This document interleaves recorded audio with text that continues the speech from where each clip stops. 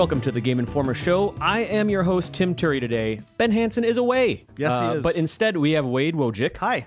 Coming down the table, we got Andy McNamara. Hello. And, of course, Jeff Cork. Hi. And if you're watching on YouTube, I'm touching Jeff Cork's shoulder. Big time. It's super Because great. he's sitting right next Your to hand me. is hot. It's not creepy at all. No, it's not. It's the hands off. This guy's now. being guys. So thank you for listening or watching.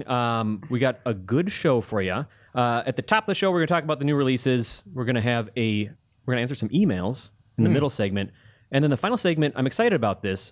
When Ben Hansen told me that we were going to be talking with Mike Drucker, I wasn't super familiar, but I was very pleasantly surprised. So he used to be at the Nintendo Treehouse. He's a comedian who's also a writer for Jimmy Kimmel. And super funny guy, had a really insightful conversation. Fallon? I'm sorry, yeah, Jimmy Fallon.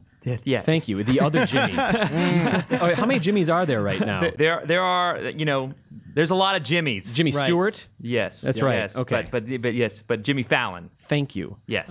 So yes, Jimmy Fallon, and so yeah, he spent some time at the Treehouse. He worked on Kid Icarus Uprising and Mario 25th Anniversary stuff. Got a really insightful conversation with him about how the Treehouse works, which was awesome. But Cool. at the top of the show, I feel like there is one big release this week, and that's Destiny the Taken King. What? Yeah. You guys know anything about this game? I think I've heard of it. Andy, have you got a chance to play any Taken King? I've had more Taken King than sleep. Yeah, over the that's a good way of putting it. Over the last 48 hours. Yeah, you streamed the Taken King for 7 straight hours? Yes. You didn't move from your chair. Did you get up? No, I didn't No, get he up. didn't get up once. Oh my God. I did 7 hours. No bathroom breaks, no food. He just sat there and played. Did you? Yeah, we did an awesome live stream, which you can watch our Yep. Twitch archive now. Yes, it's on our YouTube. And YouTube as well? Our YouTube channel, yes. That's great. And did you beat Jeff Cork's record when we were doing our Guinness record attempt at the Smash Brothers longest fighting game marathon? Yeah. Jeff Cork, how long did you sit down for? How long did? Oh, this is like Embolism City. It was like he didn't beat me. It was like 12 hours or something. Something dangerous. Like don't do But he that. doesn't know. You notice that he didn't Yeah. know the answer. He's like, he didn't beat me. That's why right. you- I know that. Yeah. 7 hours is child's play. I did that. So what is the new level cap on Taken King for Destiny now? 40. 40. And did you get there? Yes. You can get there in like a couple hours, depending on how you play. Wow. So that's not the hard part. The hard part is getting your item level up to 280, which is the new item level cap, which is the equivalent of light, what it used to be. Okay, gotcha. So what are your overall impressions so far of Taken King? I mean, I'm really enjoying it. I mean, first off, with their 2.0 patch that led up to the launch of Taken King, they went through and they streamlined the game. I mean, a lot of things that I think, all the communities and myself and a lot of people complained about were just like the UI, the way things worked, confusion about, what things did, where. I mean, it sounds kind of crazy, but there was a lot of confusion about the game and how it worked, and a lot of things that worked really poorly and were against the user. You know what I mean? That made things overly complicated or took way too much time for no apparent reason other than like Bungie just wanted to waste your time. And they fixed that, right? And so the new UI and the new interface and the new just kind of overall just the way you operate the game is so improved. Yeah. Joy, right? Like that is amazing, right? Like right there. And then the Taken King content is great. So far, I've really enjoyed it. The story mode we beat in about 4 or 5 hours, but as soon as it was over, there was just all these new quests that come up that I'm still working on. Quests from yesterday, even today. I've been exploring the Dreadnought all day today, trying to understand its kind of mysteries. That's a really cool space. You found your stealth drive. You got on the Dreadnought. Yeah, exactly. I had to tell you about that. You didn't know what I you were didn't. doing. I wasn't paying attention to the story, but so like I'm having a lot of fun, and like the new weapons. I'm a big fan of. I really think they've gotten better at making weapons, so I'm really excited that like we get to go collect new weapons. Yeah. Right. And kind of with the last one with House of Wolves, it was kind of like, oh, you can use all your old weapons and upgrade them and use them, and it was like that's great, but at the same time too, I was using weapons I'd been using for 8-9 months. Are you talking about new weapon archetypes or just like new iterations on like here's your new hand cannon or scout rifle or auto rifle? Well, they are adding. You can get a melee weapon, which I've not finished farming yet. I'm still farming the melee weapons. Oh, like beyond your knife or punch or whatever. Okay, Yeah, it's a primary weapon. Oh wow. Melee. but I haven't unlocked that yet. I need to get 25 something. Hadium stupid. flakes. Thank Hadium you. flakes. Yeah. Sorry, I don't know what we're talking about. Yeah, breakfast of champions. And so once you get those, you can make the primary melee weapon. But I haven't done that yet. But no, there's no new types other than that. Okay. But just like I feel like they are always getting better at the way they design the weapons. Like even today, I just started playing with the blue scout rifle. That I was like, oh, it's nice and flat. I like it when they don't have too much kick. You know, like not a lot of recoil. Just feels good firing. Like I can just start mowing guys down. I mean, to me, the ultimate joy of Destiny is it's fun to shoot things in the face. The gameplay is maybe some of I don't know if I can name a first-person shooter that feels better off the top of my head. Like as far as just visceral gameplay, I was playing it yesterday. I realized that I grit my teeth sometimes, like when I'm like getting into it, because it's just like when you shoot that guy and line it up, and the way like the muzzle flashes and the kick feels like it feels good. It feels great. Yeah. I mean, I think in the console space I think there's none better, in my opinion. I think the Halo 5 beta played really well. It was tight, and the abilities are similar. But now they had the thrusting. Did you play the Halo 5 beta? I played a little bit. Yeah, Okay. I played mostly just. Well, I mean, it's just multiplayer, so I just ran around and shoot, you know. So it's like Shot guys in the face. It's kind of hard to judge. I think overall, as Yes. far as like saying like where Halo 5 falls as far as that goes, and they even said they were making some changes from beta Right. going forward. So I wanted to see what those changes are going to be. Actually, I did get to play that on the cover story. Oh, okay. Well, look at you. Just real quick, I want to say that the sprinting is a little less agile. It takes you a second to start up sprinting. That's one change from beta. So that's not quite as fluid. But I will say that Halo 5 is probably a close second to Destiny's look and feel. I think it still does play a little better. So they definitely share a pedigree, Right. I mean that's not exactly shocking news. But you were saying, so it's a scout, right? Like it was a blue scout rifle, and you were falling in love again with the gunplay. Yeah, I mean, and the thing is too, this go. Like one of my favorite things in the original game, one of the things that just you kind of like fell upon was like you'd be in a zone like on patrol, and then all of a sudden it'd be like the two sides are attacking, or like a little emo would come and you're like, what's going on? And then all of a sudden like these big wars would break out out of nowhere. And they've kind of been playing on that, riffing on that with the expansion, like trying to adding new things in, like, oh, okay, then we'll have some hive kind of appear here and you can go fight them. And then they've kind of moved forward with that. And in this one, the Taken are landing all the time. Like Weird like black hole monsters. They're like weird iterations of the creatures from like the core Destiny. It's from the core game, yeah. And so like they're kind of takes on that. So there's like you'll run into minotaurs that are Taken minotaurs. There's like the golems, which do like these weird. They make like a doppelganger that's like you can't kill. Like you're about to kill it, and it's like one of those blobs from old school games where it's just like you kill it and it's just like bleh, and it just seems to split into two or something. Trust me, there's madness. There's a lot. There's it's like cool. the hobgoblins shoot these like 3 like kind of grenade launcher, missile launcher things at you that you're like, it's like a whole new like mechanic you got to deal with. There are these guys that do this thing that I basically call the death blob, which when it hits you, it makes you blind. It takes like the 3/4 fallen of your health. captains do that. Yeah, and it's cool to like dodge those things, and it just changes the way the game plays. And so those guys appear out of the nowhere all the time. And then of course, in a lot of the zones I've been in, I've had this kind of like, I call it Super Saiyan mode, when like everything goes crazy and like all the guys just start coming out of the spawn spots and fighting, and like you're stuck in the middle and they just keep like getting harder and harder. That's been happening to me a lot. So it's been madness, and like I kind of like the madness, right? And I really enjoyed. I got through all the strikes last night. I was up till 3:00 in the morning, got through all those. Oh, so wait, hold on a second. You streamed for 7 hours and then went home, and how much time was passed between you and picking back up again? I had to drive home and grab dinner, so about 45 minutes before I got back on. God. Yeah, so I played a lot yesterday, 13, 14 hours, something like that. How are the strikes? I like them a lot. The new strikes are great. There's one. Okay, I was a little wacky, so I'm not going to be able to tell you the name of the strike in particular. And the strikes are the 3-player ones, right? Yes. Raids are 6. Yeah, Okay, raids are gotcha. 6. Okay. And this strike, basically, when you got to the last boss, he creates these barriers on the walls, and at first you think it's like just a classic Nexus run, and then he comes out into the room, and you're like, okay, he's in the middle of the room, that's bad. And then these walls start moving, and you have to grab the ball, which he's protecting.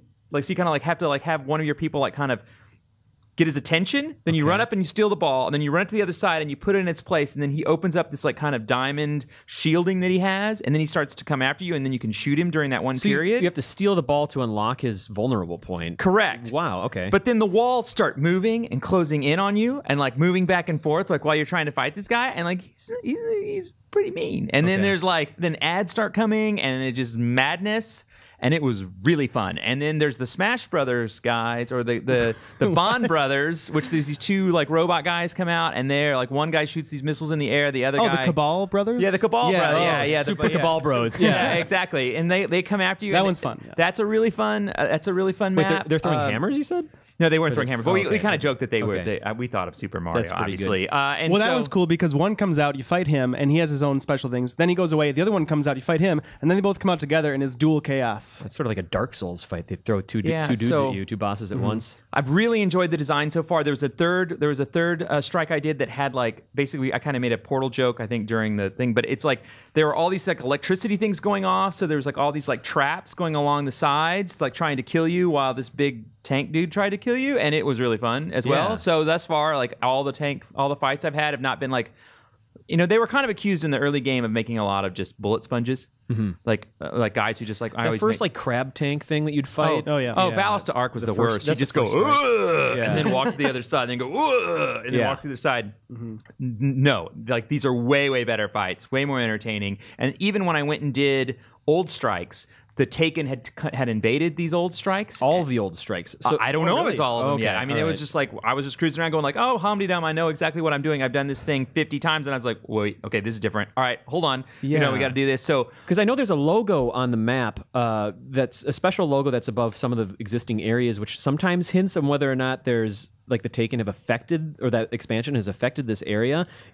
Are the Taken affecting areas that don't even have like that logo on it at all, or that little symbol? I mean, I've seen them everywhere. Yeah, I can't think of a place I haven't seen them. And I mean, I think there are some people who might be like, oh, I am going to places I've been. Yeah. Right. The Dreadnought is certainly new, but I mean, I'm going to the moon. You know what I mean? I'm going to the Cosmodrome. Even that second mission, you go to the Cosmodrome, but then it's like you're being led through this new area of the Cosmodrome, and it unlocks this. It seems like you went to this new area with like this crane and stuff like that. Yeah. That I don't remember. Ship. I don't remember that being in the core game, and it's kind of cool to go back and find a new spot. Yeah, that they've added to it, and just the fact that they've changed things up, and in particular, some of the old like maps, like people would they would quit out and not finish them because they were too long, and some of those in particular they changed entirely, like not just added Taken, but got rid of giant sections that were they made the strikes take 45 minutes or an hour. So they just tightened it up a bit. Yeah, and so they got them down to where like they're more like 30 minutes is kind of a max, which I think is much, because like there's sometimes you're like, oh no, I don't want to do this. You're like, no, I think they changed it. Let's go ahead and like ride it through. And so thus far I've been very, very impressed. I mean, I think they're doing a really great job of like listening to the feedback from the players, doing what they do well, and continue to do what they do well, and improve upon that, and just kind of wrap it into a package that I think is like much more like, there are more people who will enjoy this one, I think, than did the original year one. And a lot of people loved year one, by the way, myself included. And that's the angle I'm coming from. Like, if you're listening to this or watching this, like, Andy's enthusiasm is obvious, and also that's the sort of enthusiasm that's come through for the last year from when you hear Destiny players and Destiny fans like talk amongst each other. Like, you and Miller will go off. And I feel like in the time that I spent playing Taken King last night, I started to understand. Like, obviously, I had to start off and get leveled up to 25 and go talk to like 1 million people. But then once I finally did my first, it was like, I was kind of disappointed because I'm like, okay, well, now I could just truck through all these old level 2 story missions. But then I realized that, okay, the Taken King levels have unlocked. And it's 25. You level up to 25. It's perfect. You have all this awesome gear. I have this gold like hand cannon. And I didn't used to play with the hand cannons. I switched over to a Warlock. I'm like, I might as well start a new character. I'm happy I did, because Warlock, I started a Blade Dancer, and like the sort of, what is it called again? Is it the Fury mode or the super? You're supercharged. Yeah. Basically, the Warlock used to be like sort of this flaming pistol. You'd get like these 3 really powerful. The Hunter. Was that the Hunter? Yeah. I'm the Hunter. That's the golden I'm the gun. Hunter. Thank you so much. Yeah. That's that's suited me more. And so I switched over to the Blade Dancer style, and like, it's like the opposite, where you used to shoot these projectiles and it used to be like this satisfying limited amount of, you get 3 shots, choose them very carefully. Now with the Blade Dance, it's like I always get in there more, and you just turn into this crazy like just blade wielding maniac, and you're just like one shotting everybody. You just encouraged to get in there, and then also just the pacing of the Taken King's first couple missions anyway, like where people talked about the original Destiny kind of getting off to this, it's kind of a subdued start in a way, I'd say. Just things are exploding, the Taken are invading. You're seeing just black holes ripping apart the environment, and then you'll see these remixes of God, what were you saying the name of the guys with that, the big guys, the elephant dudes? You'd blow their heads off, the cabals, and then you'd see like the dust spray out of their heads. There used to be the phalanx version of them, and they'd pull up their shield, but now that doesn't mean that you're supposed to. You should take cover because they like fire this weird blast out of their shield. Yeah, they blow you back. It will tear you apart or blow you off the ledge. Yeah. Anyway, the Taken King in the first several hours I've played of it is I finally feel like I'm getting it. It feels really good, and the quest system, like just knowing where to go, is so much better. Small thing. Yeah, that's part of the changes that came in with 2.0, and it's just and you can keep a much more robust quest log. Like in the past, you really like it was like.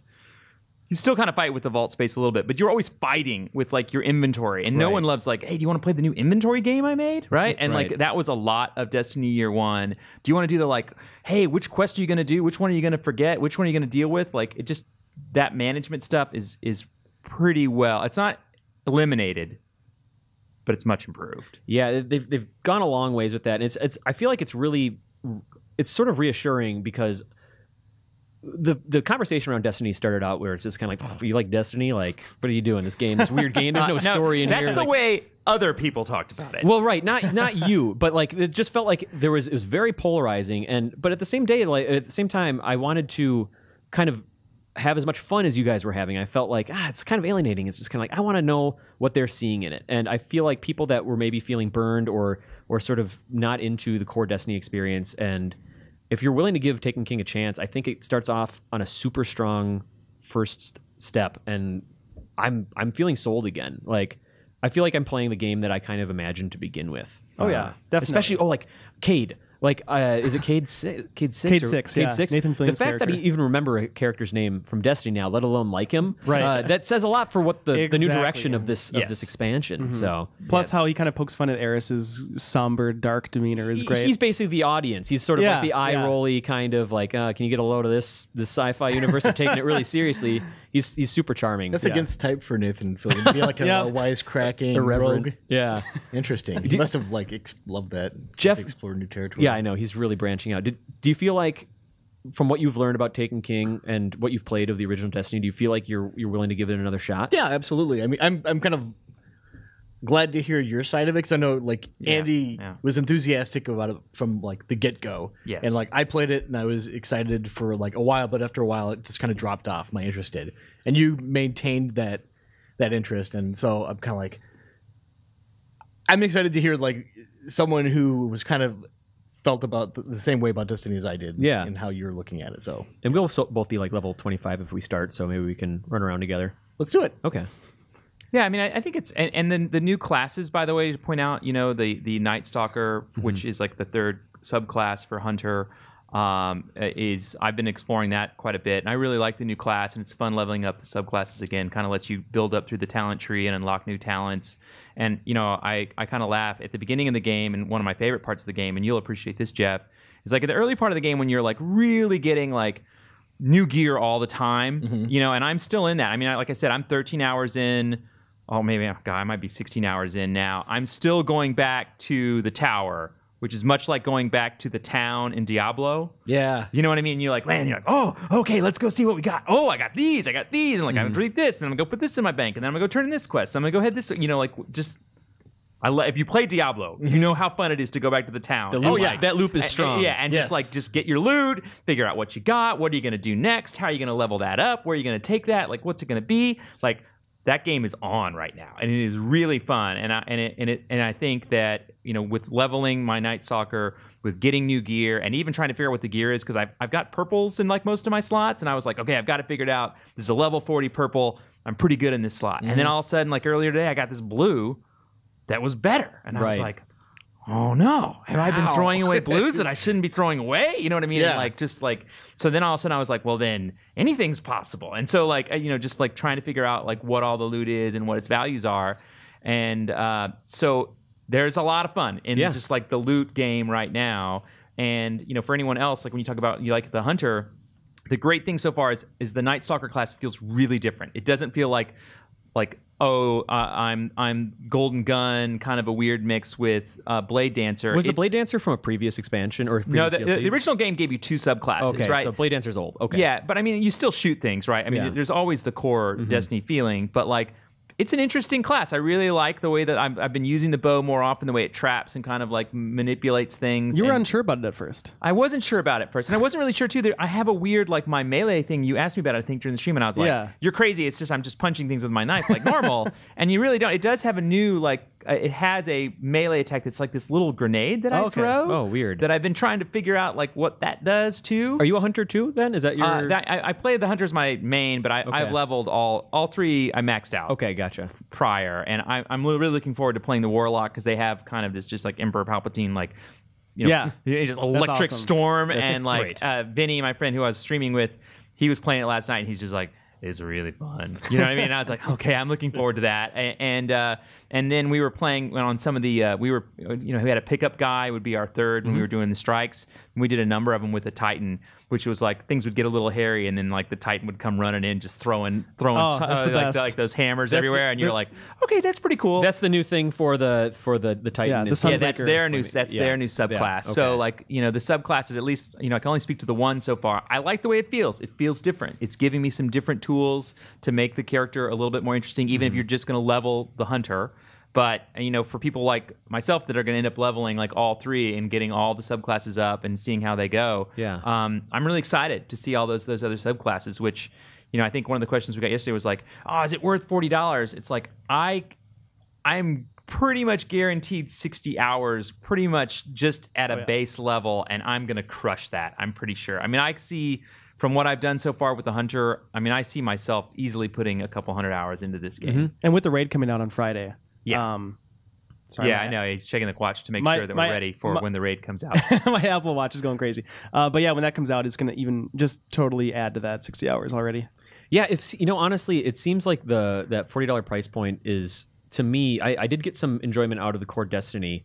And if you think about how tapped in Bungie must have been to that community, and during our cover story trip, from what I gathered is that no one's paying more attention to the feedback than Bungie is, and it just feels like this direct, really thorough response and like a really strong turnaround on the level of maybe something like you mentioned Diablo 3 before. Like they turned that ship around in a crazy way. Square Enix with like A Realm Reborn, it seems like they took that stuff really seriously and doubled down on it because they believe in this. And it's coming through even really early in Taken King. So I'm excited to keep going on that. Yeah, right away from the first mission, it's like action-packed and throws you right in the action. It reminds me a lot of the old Halo levels. Like Halo 3 a lot, and some of Reach as well. That's definitely what I thought of. And it really showcases how amazing those visuals are. Have you jumped into Crucible stuff at all? I have done the new like kind of I think it's Relic, which is the new like kind of capture the flag game. I've played that a little bit. That came out with 2.0, so it came out the week before. I haven't gone into all the new maps. I mean that's the other thing. There's a ton of stuff to do there, right? And I look forward to doing that. I'm still just kind of trying to focus on PvE right now, which is just kind of crazy. But I could go online and probably read more about how everything works, but I kind of like exploring and figuring out what all the kind of tools are.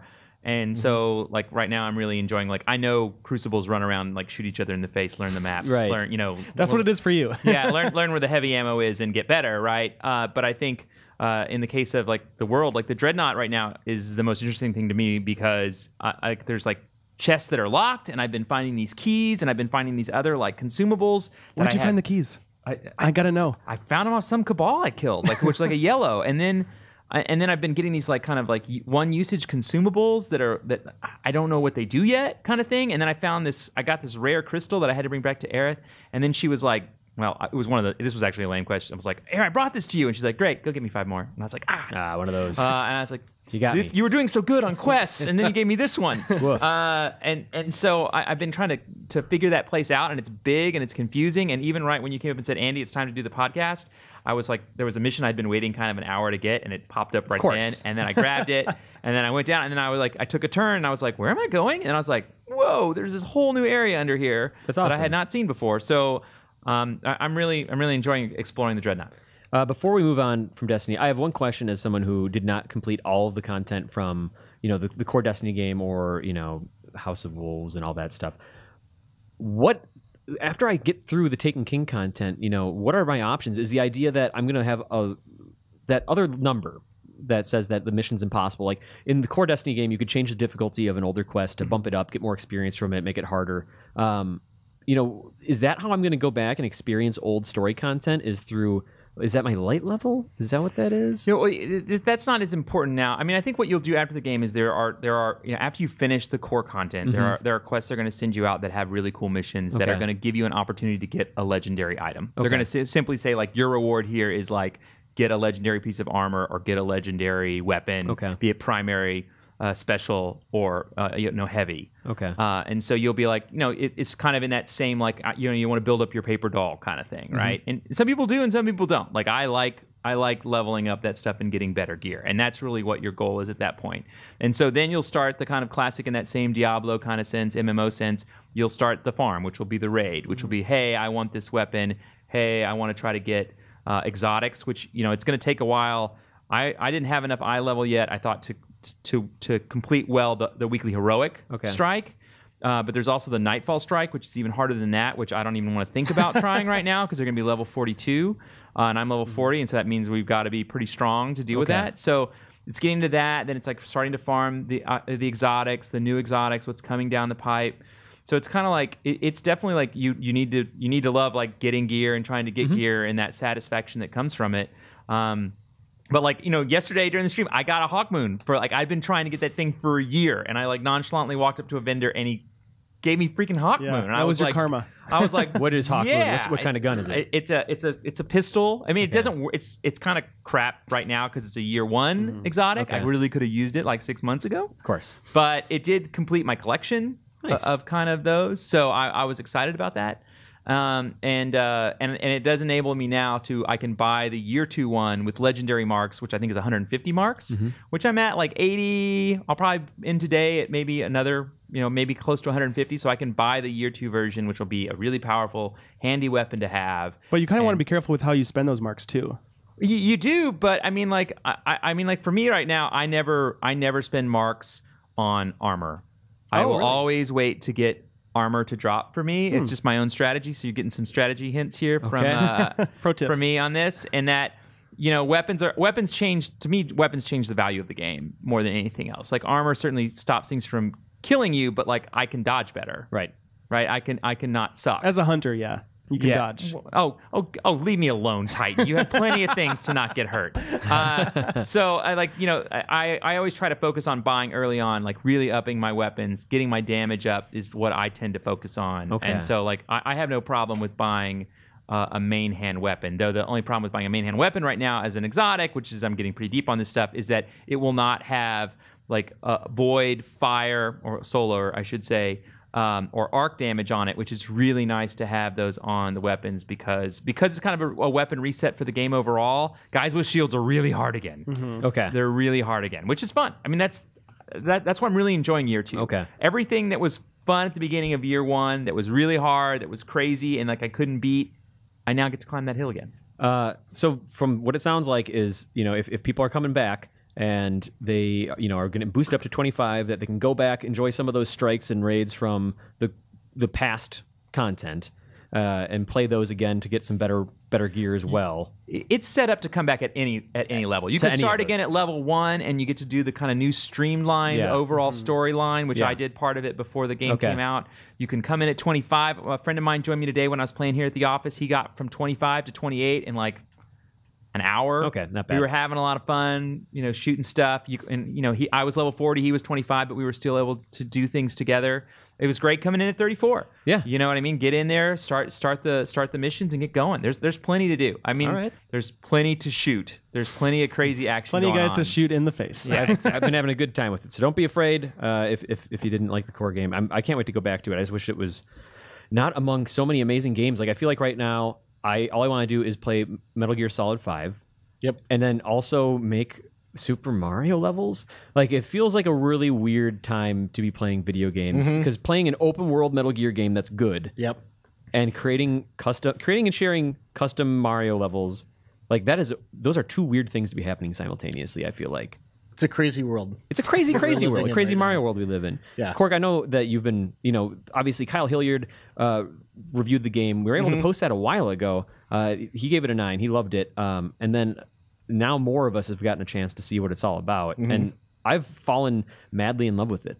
Yeah, I've been having a great time with it too. I've been playing it with my kids, which it's interesting because they never played Mario really. Right. And whatever. So you're a bad dad, basically. I'm a terrible parent. But, I know it's like I'm losing gamer cred or whatever, because I'm supposed to have started them out on that and moved in this very specific order of games. Before you feed them. Yeah, They before play I right. feed them, Yeah, exactly, correct. or during their first feeding. And you feed them only Jam a TV. mushrooms. Yeah. Exactly. But, one thing I was worried about with Mario Maker was the blank page syndrome, where you sit down and it's like, I'm going to write a novel. And it's Yeah. like, well, I'm just staring at a Word doc. This is terrifying. Chapter 1. But why would I ever doubt Nintendo for that? Because they're amazing at, like, maybe to a fault sometimes. They like to parse out content. Like you look at Splatoon or something like that, where they're sort of artificial means for time, like drip feeding content. In the case of Splatoon, people were like, there's not enough here yet. I like it. Give me more. But in the case of something like Mario Maker, it seems to work really well because it's like, all right, you got piranha plants, you got Goombas and Koopa Troopas, and you have wings. See what happens when you attach those to piranha plants. They give you a limited set of tools within Mario 1 to experiment with. Right. Then they let you switch to New Super Mario Bros. And then once you unlock that, like they'll tell you, it's adorable. Like a little pickup truck shows up, it goes beep beep. There's a new delivery coming tomorrow. You'll get the underwater stage. Lo and behold, you spend another 45 minutes or an hour just kind of tinkering around with the overworld stuff, or I'm sorry, the above ground stuff. Yeah. Like, oh, that shipment's early. Go ahead and play around with it. So you kind of earn your new tools and levels by proving that you've kind of come to understand stuff. And I was surprised. Like it'll be like, I like pipes a lot and I like piranha plants. Like, okay, I'll make a whole stage about this. And it just kind of flows out of you because you like the language of The this. pipes and piranha plants. They come out of you. I'm overflowing with them. Yes. But it was really surprising because it's like a language that everybody knows, a visual language and a gameplay language. So just by looking at it, what would be difficult. And I find that it is very annoying to me for that same reason. It's Okay. kind of like a language you're familiar with. You know what? Here's a new typing thing.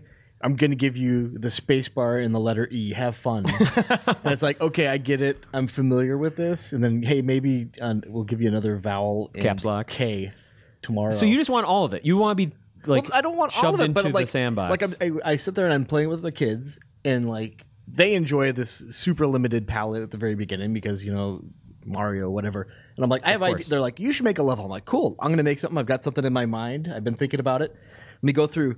Oh no, I don't have platforms that I can move yet. I don't have this. I don't have that. All I see is like the stuff I don't have. And in the meantime, I'm like, well, I guess I can make some tricky jumps, and I'll put some wings on a Goomba.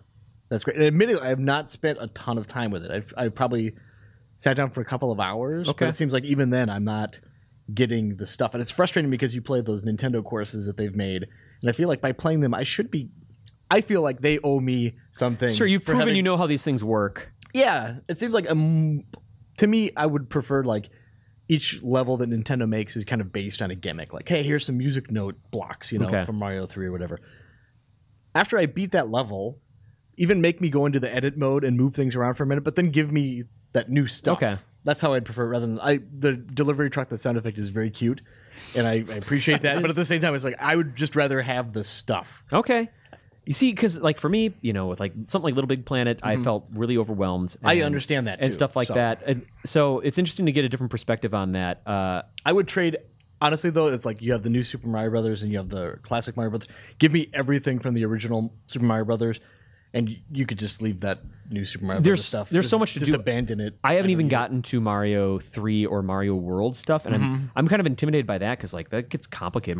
Mario World, like there's a lot of stuff going on, a lot of weird secret keys and stuff, and ghost houses with multiple exits, and people have gotten intricate. If you go in and look at Mario Maker, they have a lot of stuff where it's just like, hey, don't touch anything, and it's just sort of like a Rube Goldberg device, which is fun. There's some really clever levels, like one where you're playing as Bowser on his way to go get Peach or something, or there's an amazing one on you can check on the, I think it's might still be on the, it's on Game Informer for sure.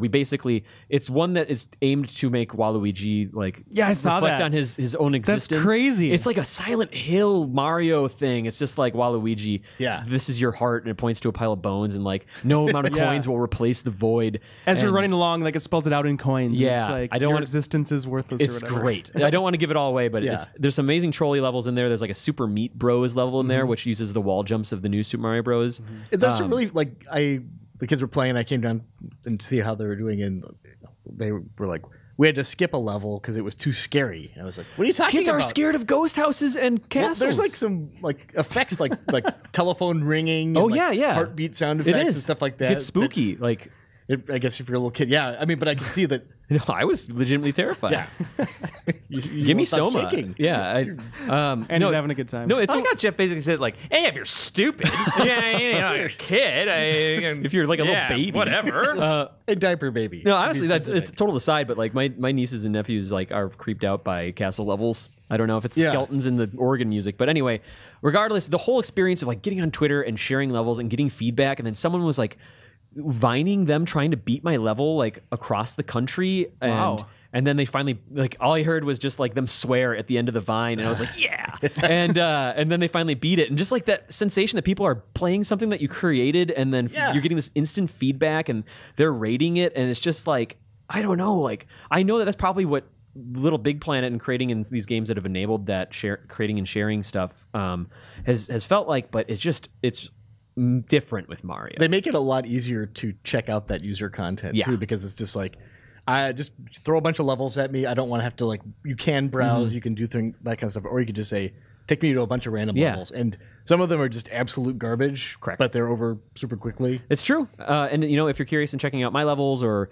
I know Brian Shea's got some levels up, I'll put in a link to on the page for this podcast. So if you want to check out some of our Mario Maker levels, give us some feedback, make some of your own, and shoot them at us. We're going to try to play some community levels and that would be record great. some video of us checking them out. So besides that, I want to take a quick detour into Dark Souls land. So we got some access to the TGS build of the game. It's essentially this. So this is Dark Souls 3. It's essentially the same area and enemies and bosses that we saw in the Gamescom build, but we got to check out the magic a little bit.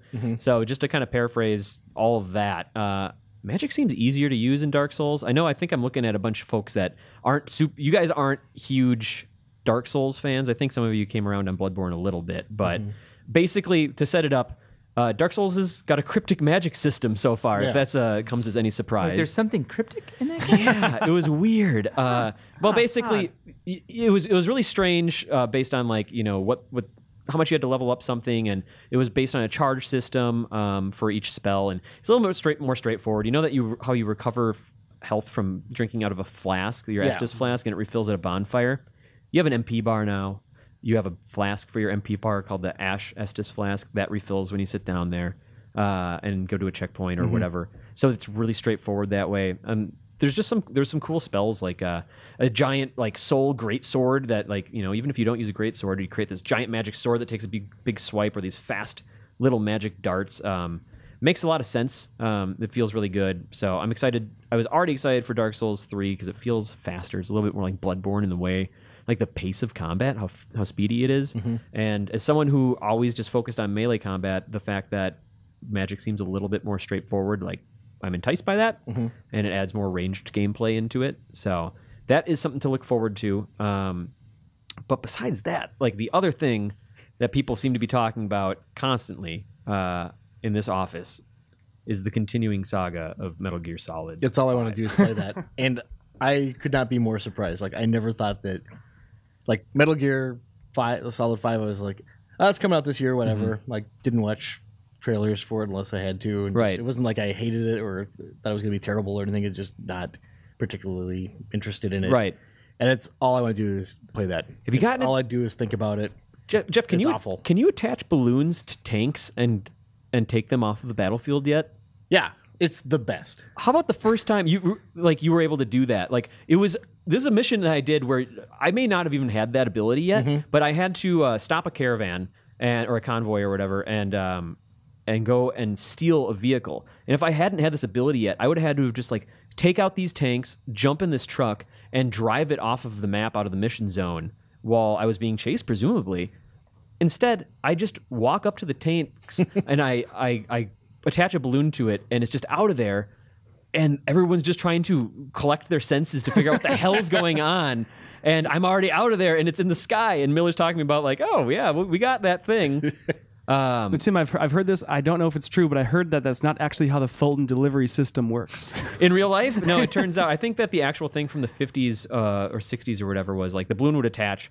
There'd be a ring on it so that a jet would actually time it, so that this like thing, like this sort of like, it's like a V. Like it would grab it and take it off, but it's mostly like a like in helicopter Dark now. Knight, kind of, when they're in China. Oh, that's been a while since I watched Dark Knight, but that sounds close. I'll take your word for it. That sounds like a thing. But you said that you had an interesting interaction with like grabbing the vehicle where they kept shooting it down.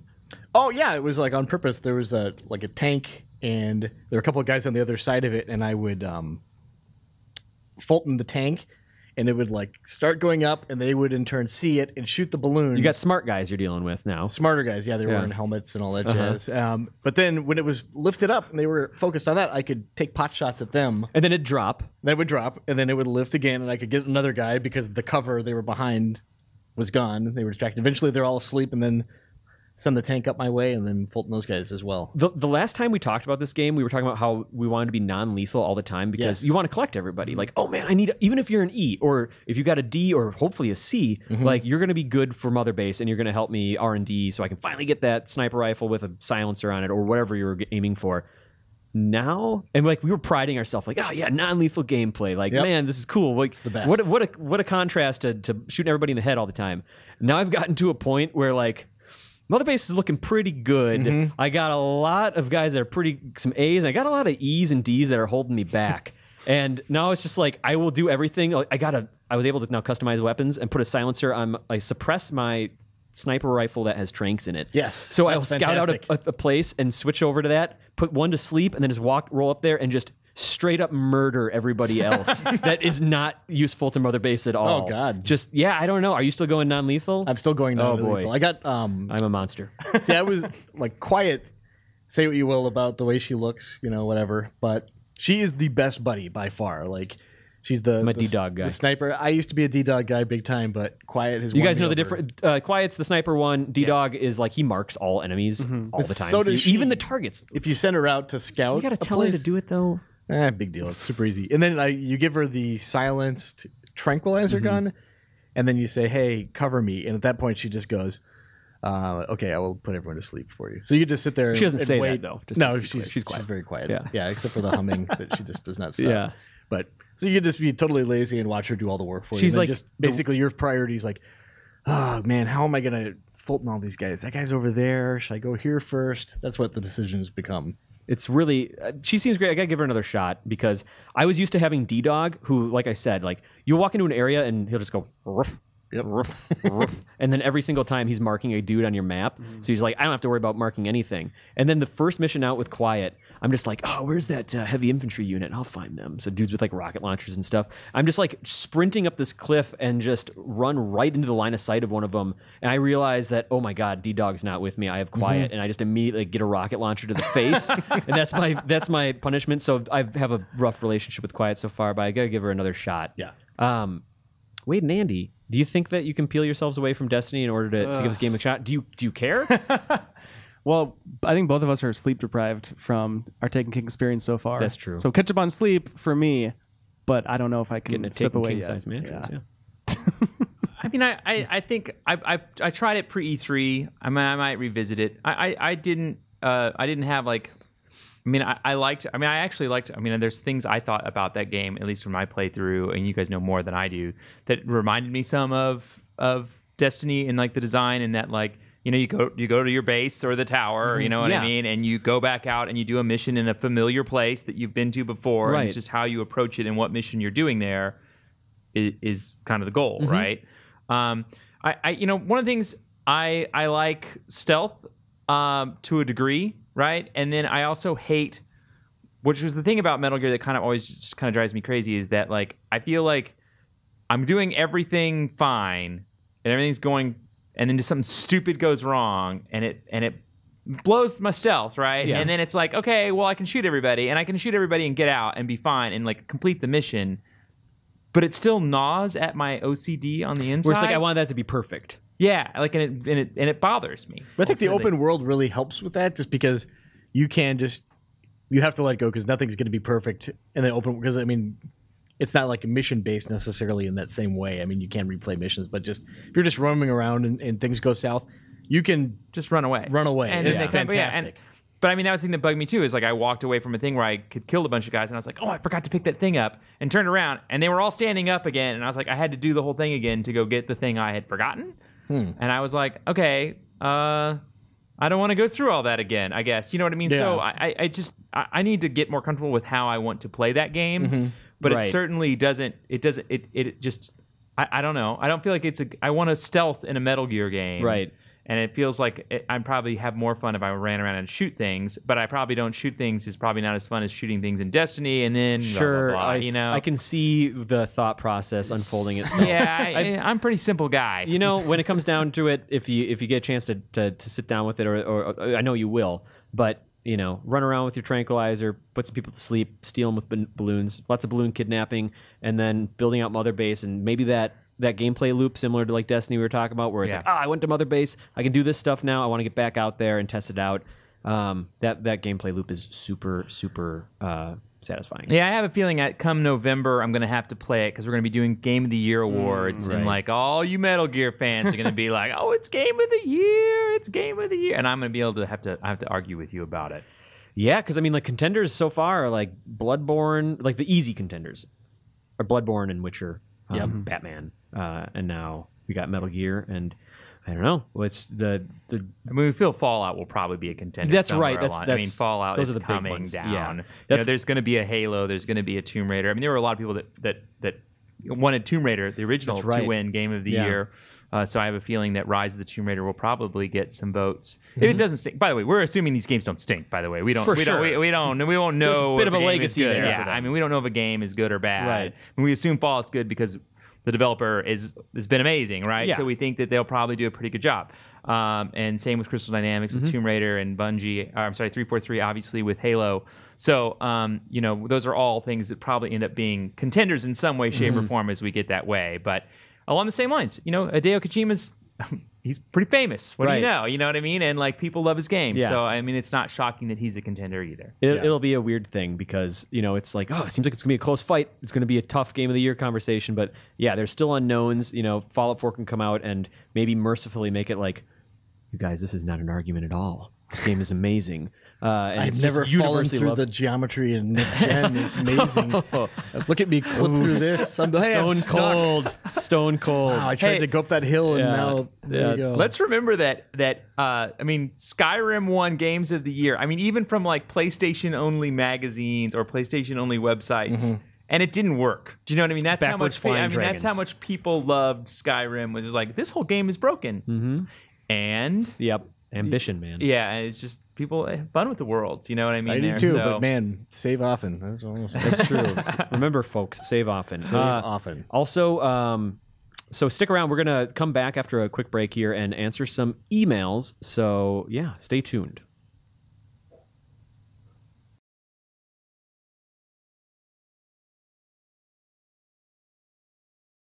Welcome back to the Game Informer Show. So we're going to answer some emails here.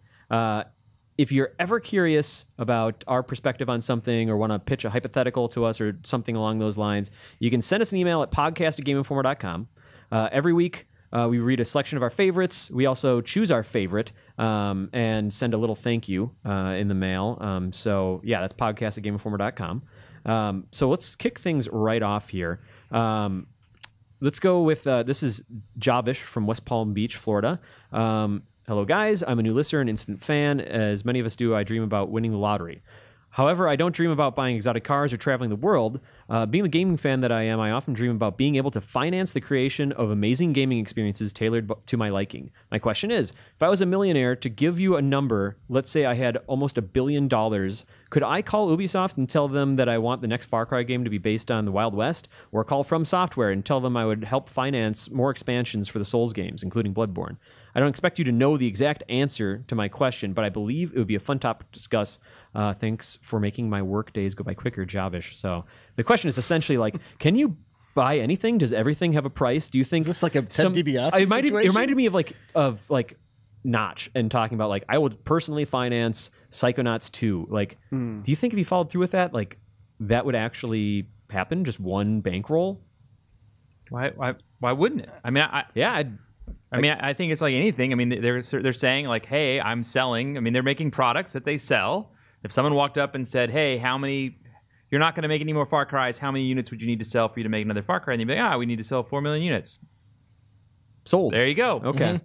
I mean, we do hear about like, someone coming in at the last minute and a secret investor in certain cases. It may not be billions, but like, I feel like we hear things like that. Wasn't there something with you mean on Kickstarters? Yeah, Kickstarters, that sort of thing happens. Yeah, there's been a lot of manipulation of like dollars and like, I feel to some degree the consumer in that space, but ultimately people are getting the games they want and that's what matters.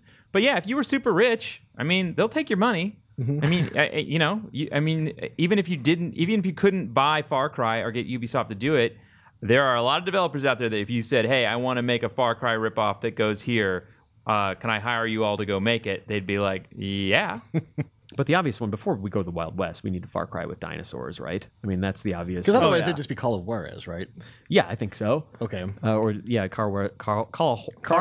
Juarez. Hi, I'm Carl Juarez. He's a great guy. Yeah. So, all right. The next one's from Bob here. Hello, podcast. Insert pleasantries here. I guess I didn't. I've been a subscriber to the magazine since about issue 55 and love the product along for the whole ride. But for all these years, I've been saving pretty much every issue after finishing through it. These magazines are far from mint condition. Most old issues torn, missing pages or covers or whatever. But my first question for you folks is, what should I do with them? They're taking up a sizable chunk of my apartment, stored away in a plastic tub. I need to find a creative way to get them out of there so I don't have the heart to dispose of them. Anyone have any creative solutions or ideas on what I can do with the 17 years of old Game Informer's Bob from Union, New Jersey? Use them to build a papier-mâché Tim Turi. Oh, my God. that you could life-size in your home. There you go. Oh, my God. That's a really smart idea. So, like, because,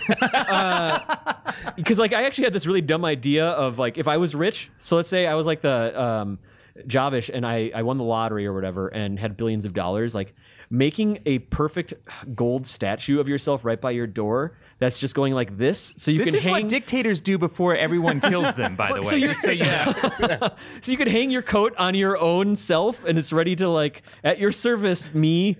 but made of solid gold. Exactly. I mean, that's you're on your own on this one. That's fine. Paper mache will do until I win the lottery, I guess. I was gonna say, like, I've seen people send in, like, I made a coffee table out of my old Game Informer issues and or a quilt. I don't know. It'd be crinkly, I think. Yeah, I don't know how that would go. But the coffee table idea came to mind, or framing your favorite issues and stuff like that, or. Get your favorite issue and track one of us down at a trade show or something, and we'll sign it and make it worth just billions. Yeah. When was issue 55, by the way? How long ago was that? I don't know. A long time ago? It's probably on the shelf here. I don't know. It's probably a ways back. All right, so next one is from Mr. Kelly. So I guess my 5th grade math teacher is writing into us. It's just Mr. Kelly. All right. So hello, GI podcast crew. I love the show and the new longer format. I've always loved when Tim Turi was on. This insert pleasantries here. Ben, a lot about Tim Ben is Turi. great. I guess I when just started Hanson's reading not here, Ben's like, well, I know what the subject of this episode is. Oh boy. The Tim Show. I just started reading it on autopilot. So there are a few game series that I could just never get into that everyone else loves, and I feel like I should too. My most shameful, I think, is BioShock. When it came out, all my friends were telling me I had to play it, so I bought it. After just a couple hours, I quit. I just did not enjoy the gameplay, even though the story was interesting. I couldn't get through it. The BioShock Then Bioshock Infinite went free on Games with Gold, so I played that, but still have not finished it and did not make it very far. It is not that I do not like first-person shooter games, because I really enjoyed Borderlands, Mass Effect. Well, that's not a first-person shooter, but I get what you're saying. Destiny, Halo, and others. Question. Are there any games or series you feel you should like or want to like, but just can't get into them for some reason? Thanks. Keep the podcast coming. This is a question we get like on occasion. I think we've gotten versions of this since we had you, Andy, and Wade, and I wanted to get some other perspectives on it. Just stuff that everyone seems bonkers over, and you can't get it. Final Fantasy I've never really gotten into. Okay. Which is weird because it's like one of the most beloved series of all time. And they're all so different, or a lot of them are different, so it's like there's a lot of different entry points. But like I remember when 10 came out, I remember absolutely loving the look of it and how cinematic it was for the time. But despite how much I love the look and style of Final Fantasy, just could never get into it. No. Yeah. And that's probably a point of shame for me, because I think it just looks like an amazing series. And 10 is probably like, if you couldn't get into 10, as far as like a turn-based Final Fantasy game, that's probably like one of the more accessible and fun, and Exactly. So yeah, it's probably mine. I mean, I think for me, there's plenty of series I don't play. You know what I mean? I think I generally can understand why people like them, but also too, I'm just comfortable with the gamer that I am. I mean, I don't even know how many games I've played in my life. I mean, I've played so many games that like I like what I like. You know what I mean? Like I know who I am. I know what I like, and I don't think anyone, including this reader, should ever feel bad that they don't like, Bioshock. Right. I love Bioshock. You know what I mean? And I would certainly recommend it to people, but I think always get the games that you like.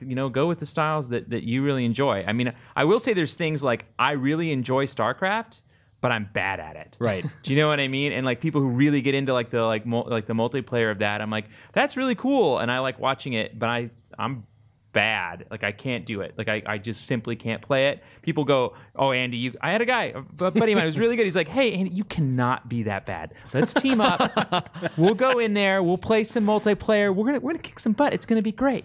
We started playing. He goes, "You are that bad. I am never playing with you again." It's like someone wants to invite you to dance, and they're like, "Come on, no, how bad can it be? Come on, get on the dance floor with me. Come on." It's just like, "Oh God, oh no, my feet are bleeding." I need punch right now. Are you good at certain parts? Because can you like macro? Can you micro? Can you just do like economics? I can. I like instantly. I was playing.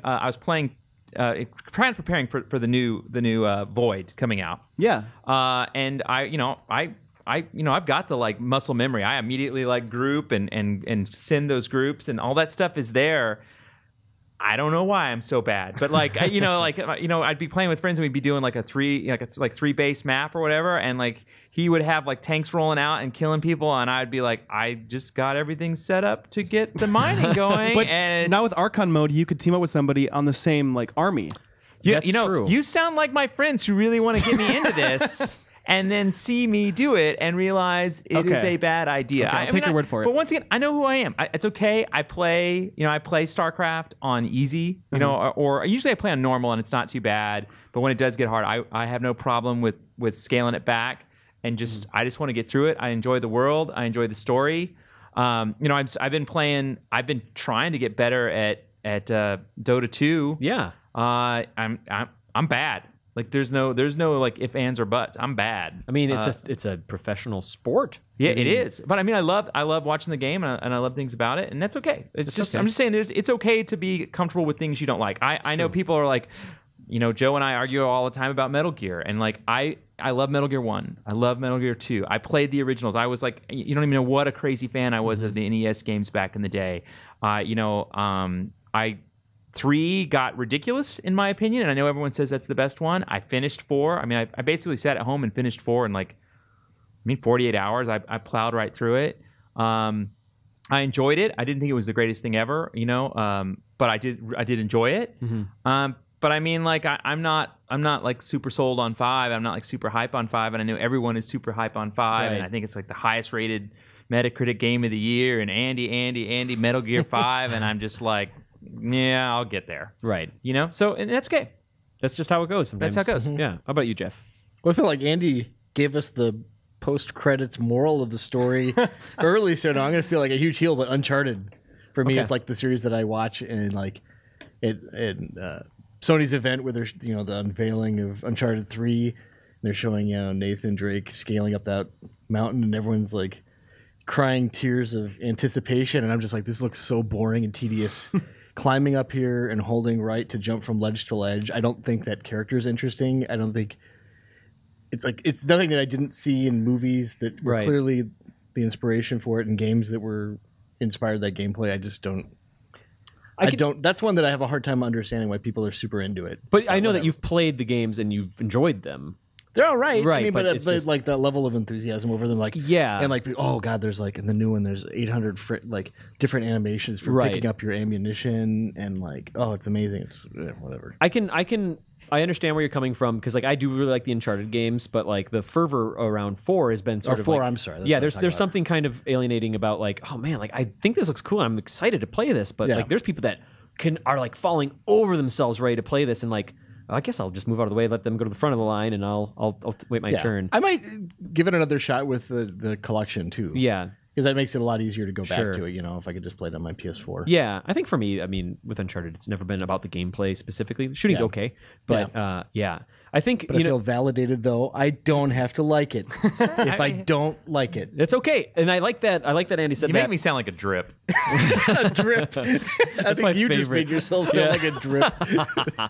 I like that Andy said that because it's important to be comfortable with like what you like, and what you like is what you like. That's just how it shakes out. But being open to going back to things that you didn't like before, like the last year and some change, like I've talked about a little bit before, has been really uplifting. Where it's like, oh man, like I didn't think I liked Monster Hunter, but then I got around and gave Monster Hunter another try after trying with Monster Hunter 3 or whatever, and I'm like, oh man, it really took this time around, and like, oh man, I'm like over like 70 hours into this, and like I know that's a drop in the bucket compared to the hundreds of hours that people play Monster Hunter, or Dark Souls 2, coming back to that series and falling in love with it, or Street Fighter, finally starting to understand like, oh, I get why people like this now. I think with me, one is, and I have gone to Heroes of the Storm, and I have played League of Legends and stuff, and I am very open to getting the hooks in me if a MOBA can, but like some people, either you're willing to put the time into figuring out what's redeemable about it and what is really great about it, or you're just going to continue to be a little confused, but kind of fascinated. Yeah, and I'm fascinated by MOBAs. Okay. Yeah. So yeah, that was actually a great question. Oh yeah. I think we have time for one more here. I think this one's kind of goofy. Do that? What's that? Could we do 1.5? Could we do that one question that I really liked, the last one? Was it the last question? The super open-ended one. That's Jeff gets to cheat. All right, yeah. He gets to see. I get to pick them. So I asked Jeff for some help. It was a tight one for me today, and he came in at the buzzer. So I don't take responsibility for any of these emails, especially not this last one. But I think it's kind of great. Jonathan asks, my question is pretty simple. What's the coolest thing you've ever seen or done? That's Jeff Cork's favorite question. It's so good. It really makes you think. Like, because you go, oh, it's easy. It's birth of my child. Yeah. I was talking to Kyle. Why do you keep looking at me? It's your favorite question. You should answer. I don't have an answer. What? What did you do? Huh? You set us up for that? You have me ask the question. You don't even have anything. I can tell you what's not the coolest thing in the world, Jeff Cork. You might be directly involved with it right now. Jeez Louise. Jeez Pete. All right, well. That's Dan Tack. That's a Dan Tackism. He's the big fan. He wants to bring Jeez Pete around. Jeez Pete. So yeah, that's a half a question. I love that question though, because it's just it's so absurd. Like I think I'm gonna give it to Mr. Kelly. The question of the week goes to Mr. Kelly, who asked about long division and how I feel about long division and fractions. No, this show's confusing me. I thought we had 1.5 more questions. Yeah, Are we only just doing the half question? Do you want one more? Yeah, we can give you one more.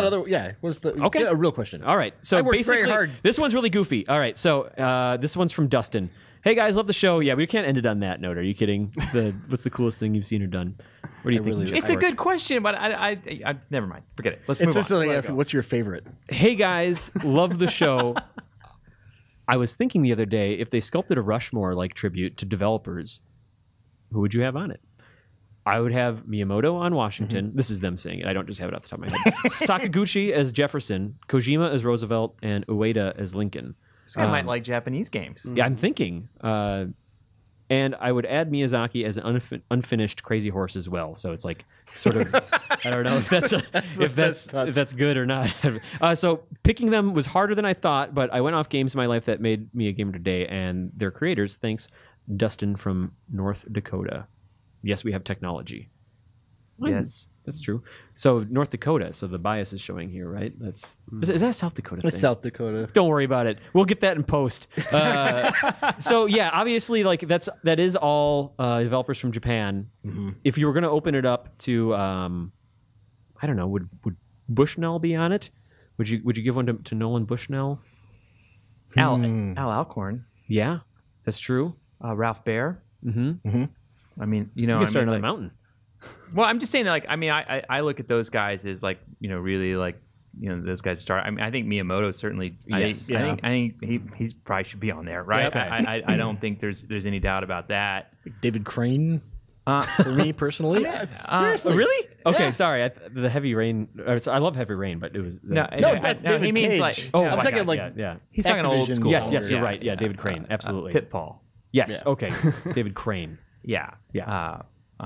But yeah, I guess I kind of like to think of like the people that innovated like in the early days that kind of built the industry, you know what I mean, kind of built that whole thing up or had a major change, which, I think Nintendo in 1985 got us where we are today by, the video game crash in 83 was the end of it. So that's probably why I don't want to put anyone who's like ran the business at Atari anywhere, because they ran it in the ground. Right. But yeah, I don't know who my fourth pick would be there. Yeah, it's a tough question. Gosh, I don't know. I don't know if I have another one. Maybe I feel like I would want to have a composer in there somewhere, just personally. Like, I guess, but then again, you get end up with like Miyamoto and Koji Kondo on there, and it's just like Mount Nintendo, which you very well could do. You could easily do that. Yeah, you could easily do that. My picks would all be too modern for you guys. It'd be like Ken Levine and, Marty O'Donnell for composers. Sure, sure. He's fantastic. It's a tough one, and also I just don't think I personally have the time to chisel a mountain into a statue at all. You could. Hey, you know what? That guy was looking for something to do with his old magazines, paper mache. Oh my God, a Mount Rushmore. A Mount Rushmore of the really greatest good. game developers ever. That's great. Yeah. And then turn it into a weaponized platform for nuclear warheads and have it come out of the ocean and at the end of Metal You Gear just have to Solid ruin 4. everything. You Oh, just have to boy. ruin everything. We Including- had something special there. Which is what you've been saying about the Game Informer Show podcast all these episodes. So thank you for coming on and firsthand exclaiming that. So that was fun. I like the Mount Rushmore of anything question. Yeah. It's a good one. But so if you have questions for us and you want to send an email at any point, it's podcast@gameinformer.com. I think this week, we're going to give it to Mr. Kelly, who wrote in about just sort of that game that you just don't get. Like, he couldn't get BioShock. I thought that was a good question. But that will do it for the first two segments here. Mm-hmm. We're going to follow it up. Stay tuned with a chat with Mike Drucker to learn about Nintendo Treehouse and his sort of comedic take on it and sort of how he landed at Nintendo from becoming a sort of aspiring comedian. It's an interesting tale. So thanks for listening. Stay tuned. And thanks, guys.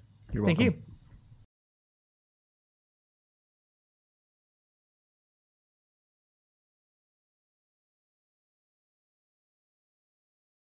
Mike Drucker, thank you so much for joining us on the Game Informer Show. Thank you for having me. Yeah. So you have one of the most rare positions in the entire world because you've had a total of 3 dream jobs at this point. Okay. If you factor it in, yeah. Mike, you should be the happiest man on earth because you went to IGN, right? So writing about video games. It's pretty good. And then you went to Nintendo to write video games themselves. Well, the other order. I went to Nintendo, then I went to IGN. Okay, got it. And then you moved on to work with Jimmy Fallon and eventually The Tonight Show, right? Yeah. It is insane. You've covered so much ground. Well, thank you. Thank you. Yeah. Do you feel accomplished at this point? No. I mean, I've definitely liked all 3 jobs, and I like my current job. I think that I don't know. I'm always so focused on what I'm doing at the time that sometimes, like, I don't have the luxury to sort of sit and bask in what I've done. All right, well, that's what this podcast is for, Mike. We're just going to sit back and just bask the bejesus out of you. Right. So setting up, do you want to just talk a little bit about your time at Nintendo? Like what era you went there, what your responsibilities were, everything like that? Sure. I was hired at Nintendo in 2010, I want to say. Yeah, 2010 I was hired there. Okay. I was hired for the Treehouse and localization. So I was a localization writer, editor. Okay. And I was initially hired because they were looking for someone who could, I was already doing stand-up, and I was friends with another localization editor there who had used to be a stand-up in New York, who's still there, a really, really funny guy named Ed Murray, who's a great localization writer. And he recommended me for a job, so I applied and sent in some writing samples and interviewed and got it. I love that overlap of stand-up comedy and Nintendo. Are there a lot of comedians inside the localization team? I think now there's actually more than when I was there, though I'm not sure of that. There were a couple when I was there. I think it's just a thing of like, you have the nice thing, at least about Nintendo's localization department, is they have a few people who are like, who are like screenwriters or have written like fantasy novels and like funny people. Like, I think that what they wanted to avoid was having just one crop of the same people. Okay. Right. Whether or not, again, that could just be my interpretation of it. Obviously, I don't speak for Nintendo and never spoke for Nintendo, but I think that they really tried to have a diverse group of people, so it wasn't just like, fantasy fans and fantasy fans and fantasy fans, or like sarcastic nerd, sarcastic nerd, sarcastic nerd. Like, they wanted to have a group of people who could be like, I think that this situation would play out this way. Right, right. What were you working on? What was the biggest shock to the system that you encountered?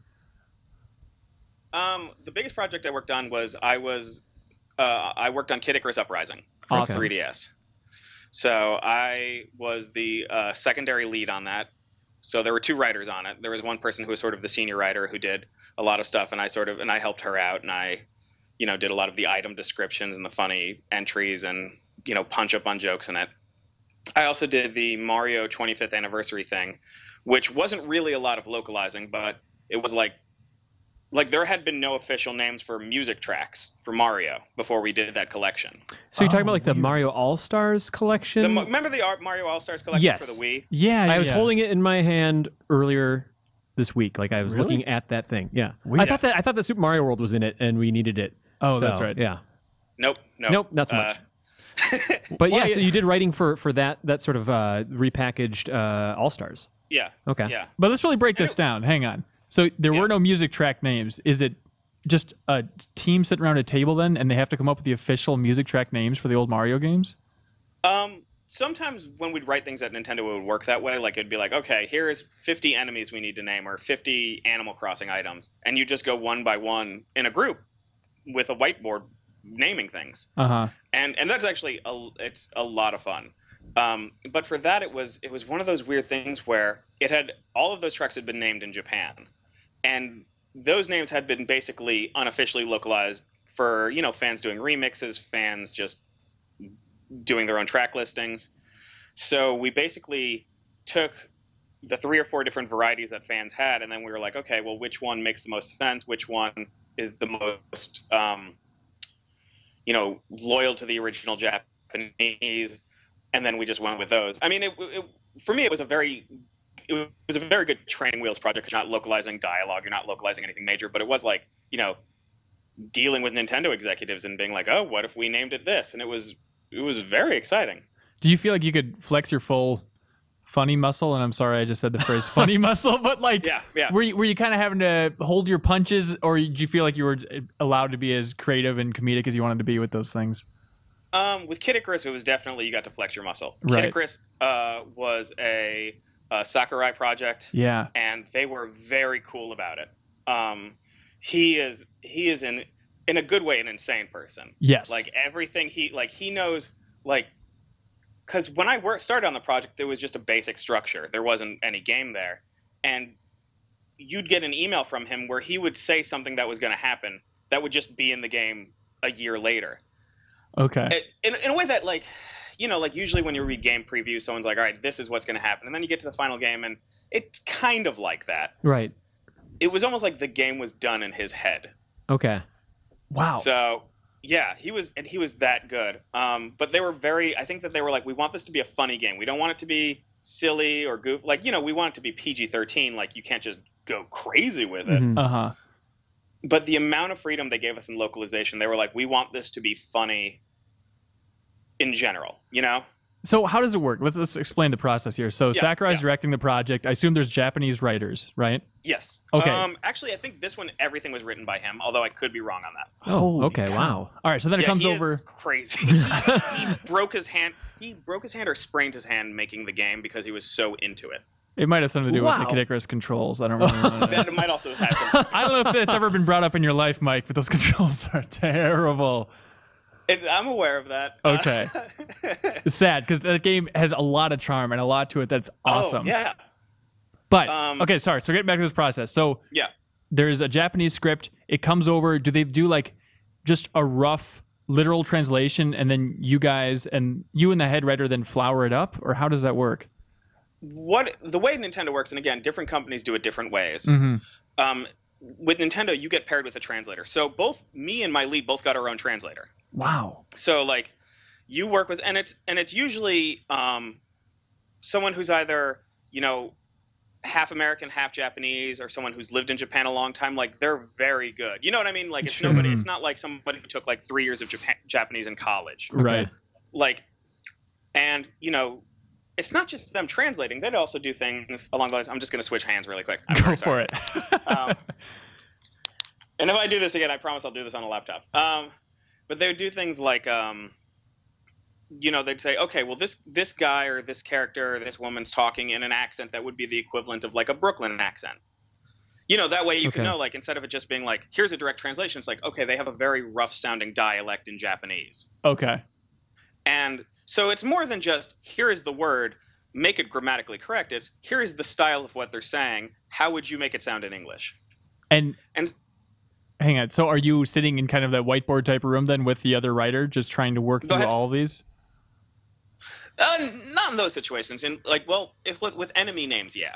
With enemy names, it's like, okay, we want to name this like in Japanese, and this is a fake made-up example, but in Japanese, its name is like something giant magic turtle. How would we convey that in English in fewer words, but stay loyal? Okay. With dialogue, it would be like I'd go to his desk, or he'd come to my desk, and we'd go through a cutscene, and he'd be like, "Here's what's happening," or we'd review a script in the system, sort of like a spreadsheet type thing with the game script, and be like, "Okay, here's the dialogue.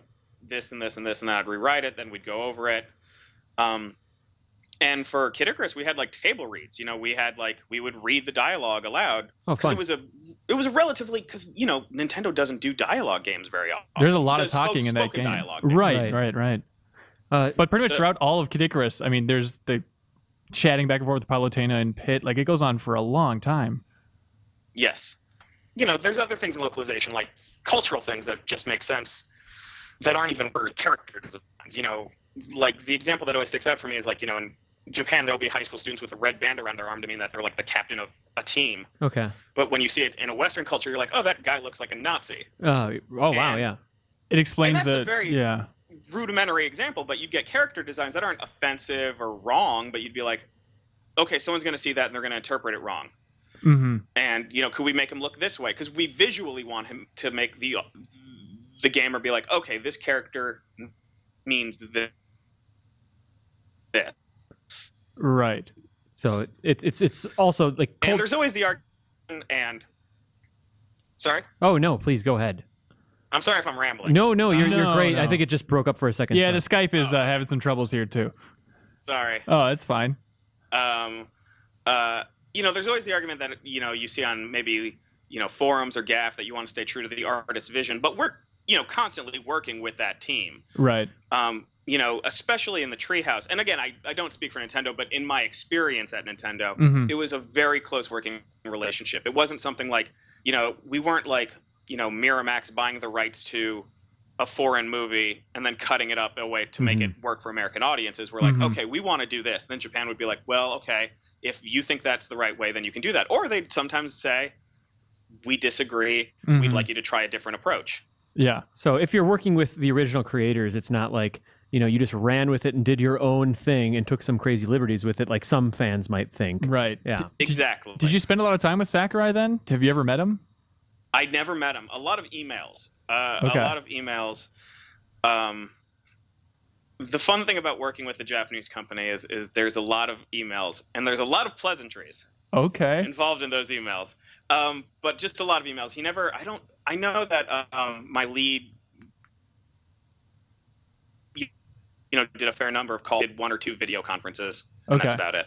Okay, bizarre. It was so exciting with Kid Icarus just because Sakurai, he has so much personality. Just in Smash Brothers alone, like those games are so funny and so packed full of personality. But then to give him this opportunity to have a story going through, and like the story in Kid Icarus is insane, and also like the amount that it'll just break the fourth wall, like showing like the old 8-bit monster designs and stuff like that. It's so much fun to go through. Yeah.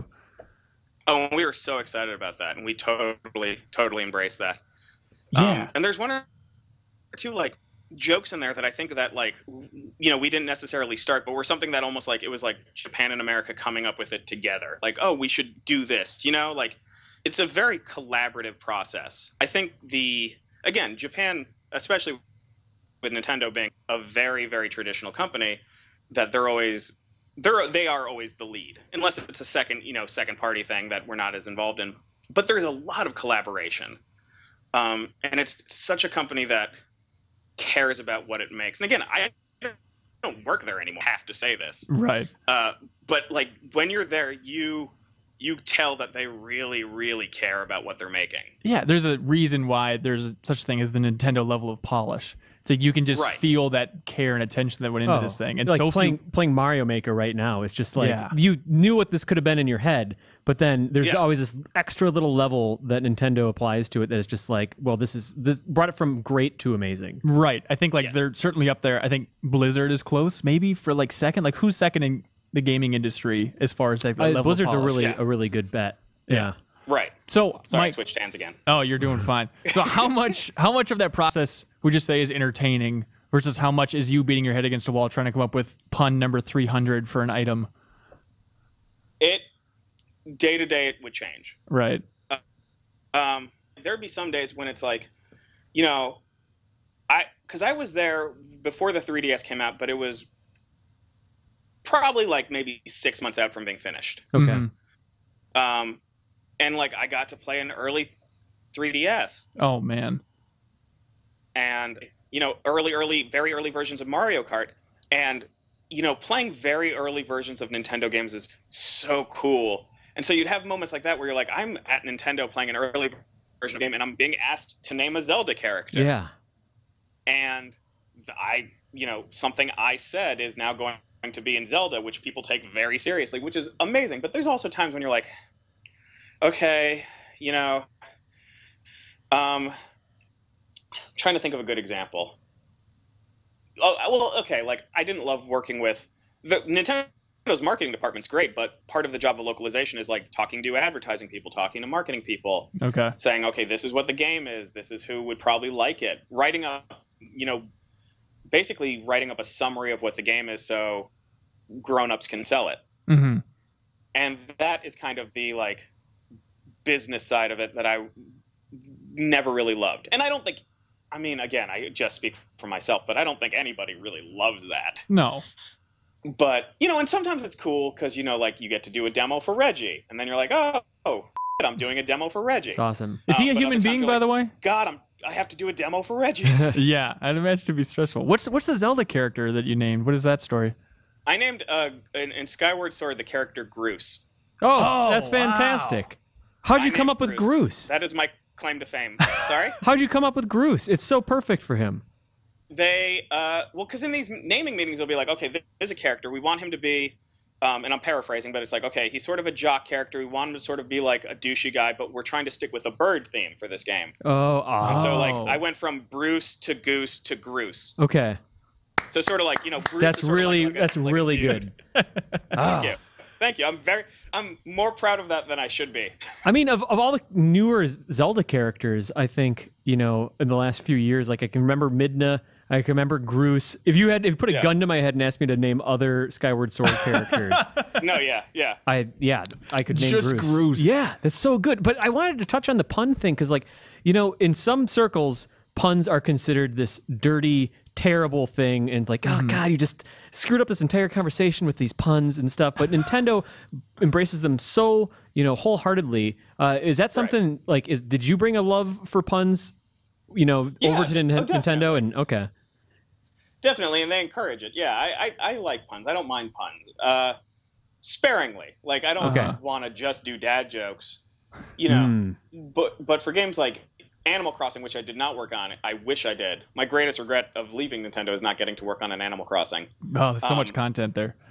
Yeah, but like, you know, like doing the fish pun, stuff like that. Yeah. That is so much fun to do. Those Cap'n songs. Yeah, Just especially amazing. the Cap'n songs. Yeah, definitely. Yeah. Anyway, I wanted to touch on, did you have any other like puns or names or anything that you wanted, like that you look back and just like specifically, I'm very proud of this thing? I can't remember it off the top of my head, but there's a bunch of Nintendo in-jokes I snuck into the Kid Icarus statues. Okay. And they weren't there to begin with. Oh, and okay. I just remember like I did like Zelda jokes, like things that aren't like overt jokes, but nice little sort of side jokes that I felt really proud of. Oh, we'll have to go back through those and with that in mind. Yeah. Hey, I heard once. Yeah, Mike, tell me if you have any insight into this. I heard that like clearly with Kid Icarus, it brought over that Smash Brothers UI where it's like the bubbles all over the place. I heard that that's because Sakurai is married to the UI designer. Literally.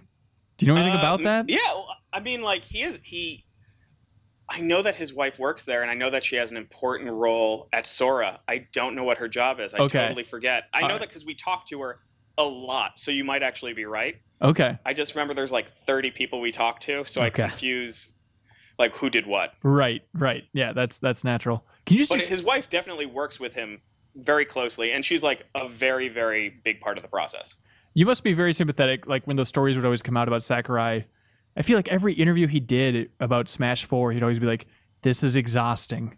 Please appreciate what I'm doing here because I don't know if I can do it again. Again and again, he's had to come back to Smash, and they've all been knocked out of the park. But you must be extra sympathetic being that close with him through those email exchanges and seeing him behind the scenes a little bit. Well, he cares so much, you know. And again, I'm sure that there are people who don't care as much, even within the company. I haven't met them because, again, I was only there about 2 years, which was time to do. But he cares so much that I think, like, for him, when someone's like, hey, why don't you just add this character into Smash? He's like, okay, well, I need to learn everything about this character. I need to learn how they would move and how they would fit in and what they would sound like. You know what I mean? Like, he's not just like, all right, we'll add him as DLC later and we'll, you know, do it over weekend. Like, he wants to make it as good as possible, and I do think that probably burns him out. Oh yeah, definitely. And I hope he gets to do something away from Nintendo. As good as that partnership has been, like I hope he gets to branch out with Sora and work with somebody else. It'd be so nice and kind of fun to see. But can you just explain? Can you explain the Treehouse? Like, how many people are working there? What is the localization department like? It's changed since I've been there. So what I'm giving you is like, 2012 Treehouse versus 2015. I don't think it's gotten worse or anything. I think they've just changed how they do it a little bit. When I was there, it was us, some people from the Pokemon company, and we had our own sort of division of the building. Like, I had a special security guard to get into Treehouse. Like, you couldn't bring in guests. Right. It's, they're very, very secure. Like my Wii U and my 3DS test unit, or my Wii test unit, I didn't have a Wii U test unit because I was before that. But my Wii test unit, my 3DS test unit, were literally chained to my desk. Yeah, we have that here as well. Yep. Yeah. So it's legit, but it's also like very laid back. Like, everyone else in the building was always wearing business suits and jeans and t-shirts and Treehouse. Mostly it's localization. Mostly, at least when I was there, it was localization. It was people translating. There was some marketing. I think there was maybe a little bit of advertising, although I could be wrong. It was really like, when I was there, Treehouse was really the people who work on, not that are the face of the games on the American side, but the people who are the go-to people to understand the games on the American side. Okay. Other Treehouse jobs, like I did 1 or 2 radio interviews when I was there, just to be like, okay, we're putting out this game. I'm going to talk to some guy to talk about Christmas season and what my product is. Okay. So think of it as both localization, but also the people who actually play the games and understand them. Like, everyone at Nintendo loves their games, but the legal team isn't playing every game and giving demos of them at E3. And so Treehouse is just one section of the Nintendo headquarters. in Seattle. Then that's the whole idea. So is Treehouse 200 people, 1,000 people? When I was there, I could be totally wrong. When I was there, I think it was about maybe 40 to 50 people. I think now it's double that size. Why do you think they're so secretive? I think they're so secretive, one, because it's a very traditional company. Mm-hmm. Otherwise, I'm not entirely sure. I mean, I don't know why any game company is that secretive. You know what? I honestly don't know. I think it's just being a traditional company. I also think that because, you know, we're a branch of Nintendo, but we are not Nintendo of Japan, that Nintendo of Japan is like, we are in charge. Mm-hmm. We will tell you what to do in a very paternal way, but at the same time, like, do not do anything without telling us because we are the ones who are running this. Right. Okay. And they mean well. They were very nice. They were very cool. I can't stress enough. And this is not me protecting like friends or anything. It is an amazing company to work for. Mm-hmm. But at the same time, they're like, if you leak anything, you're fired. Like, they're very clear about that. They're like, don't mess. That's our, you know, the two things that can get you fired is like leaking something or like aggressively bad HR issues. Right. Okay. Right. So I'm curious if you follow that whole story about the Treehouse employee that did the podcast a couple weeks ago and he got let go for that. I wish I could remember the name of the podcast. Something like Gaming After Hours or something. I think it was, Anyways, you can Google it and find it. Just with Nintendo employee fired podcast on Google. Yeah. But what did you think? What was your take on that whole saga? I mean, I'm not surprised. Yeah. Did you listen to the episode? I didn't. I didn't. Okay. I also didn't know the guy. Right. So I think he started after you would have been gone.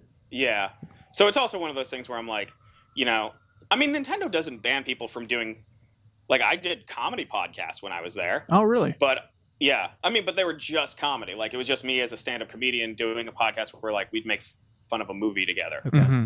You know, so it's not like their employees can't be on Twitter or can't be on Facebook and can't have lives. I mean, if you look, Nintendo employees are on Twitter not all the time, but I mean, like, they use social media. Yeah.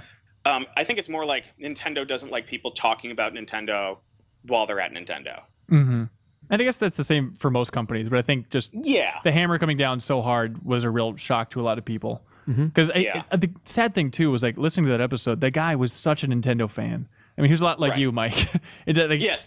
He just raved about Nintendo, defended Nintendo, was trying to defend the Wii U name and stuff like that. Right. And then it's like, well, sorry, you praised Nintendo for an hour on a public channel, you're axed. I think that it's something you're told about, though. You know, that's like, I mean, obviously, you know, on one hand, I definitely sympathize. And again, I don't work for Nintendo, so I have no reason to take Nintendo's side, but it is something they tell you not to do. You know, it's something that they're like, don't. And even when I was there, when podcasts were still a relatively young thing, they're like, don't do that. Don't do interviews. You know, if you're going to talk to media, you have to talk to us first. In fact, when I got the job offer from IGN to do videos for them, I told my boss about it right away because I was like, listen, I know there's a conflict of interest. If you need to pull me off anything, let me know. You know, I'm not going to tell them anything, but that's the situation. It's a company that really, really works on like sort of I want to say respect, but that sounds like a cold response to him getting fired, which I think is an extreme response.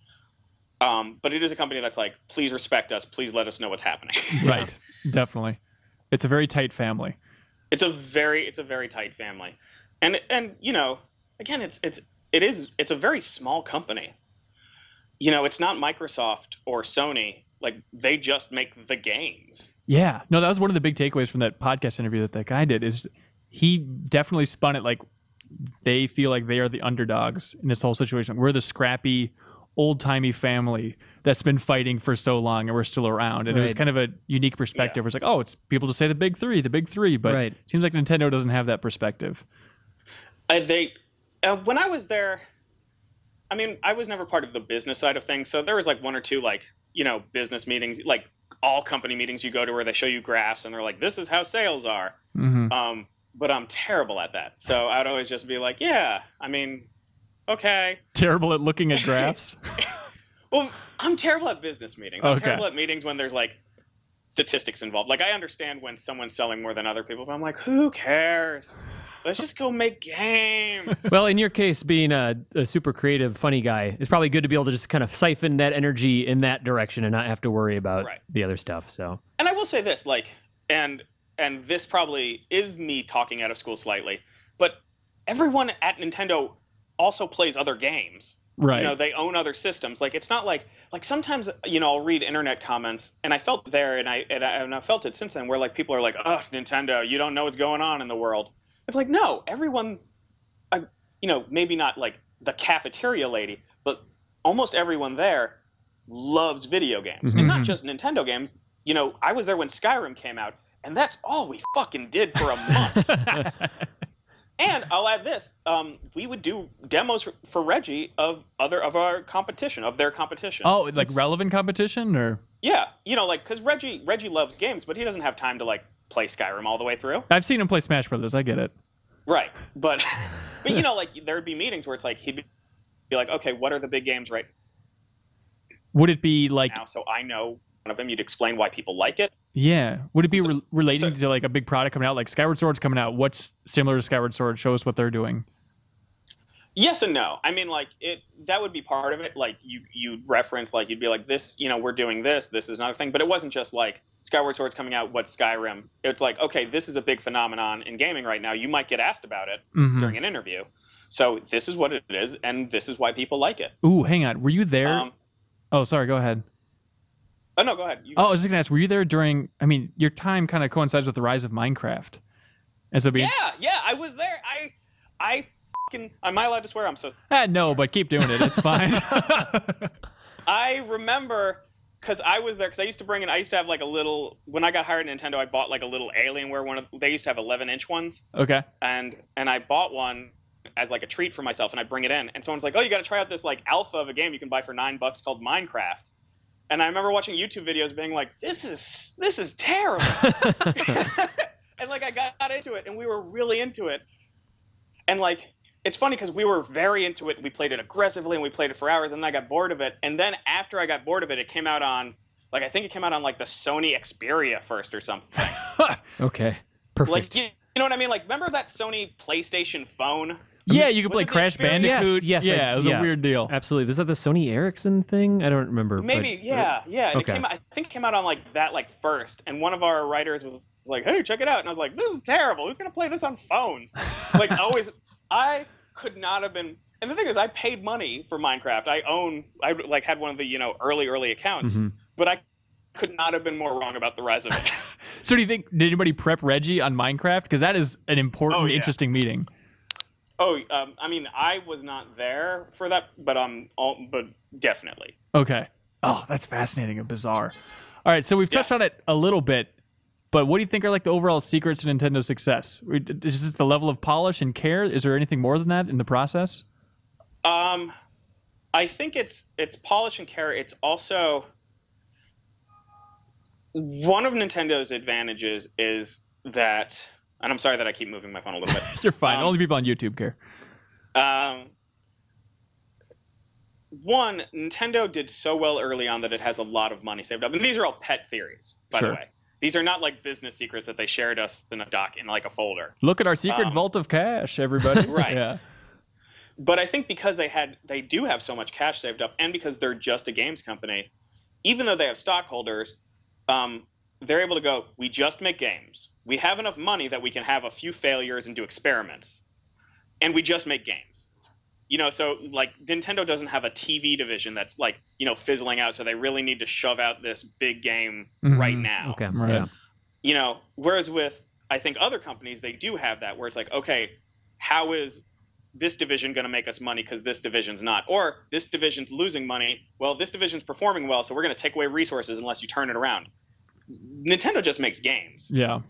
And you could also say there's merchandising and all that, and obviously that's a part of it. But at the end of the day, Nintendo's revenue never came from, selling microwaves. Right. Yeah. So I think that they have the advantage of saying, well, that's our only focus. And because they have to fail a little bit, and as much as people can be like, I don't like the Wii U, or I don't need the gamepad. Mario Maker needs that gamepad. And I'm, because I don't have a vested stake in it anymore, I'm glad that Nintendo went through that process to get Mario Maker. Right. All the Wii U's troubles are worth it. Yeah. Yeah. Right. And I also think that there is some, and a lot of it is, I think, and again, this is all my opinion. I cannot stress that enough. Right, we got it.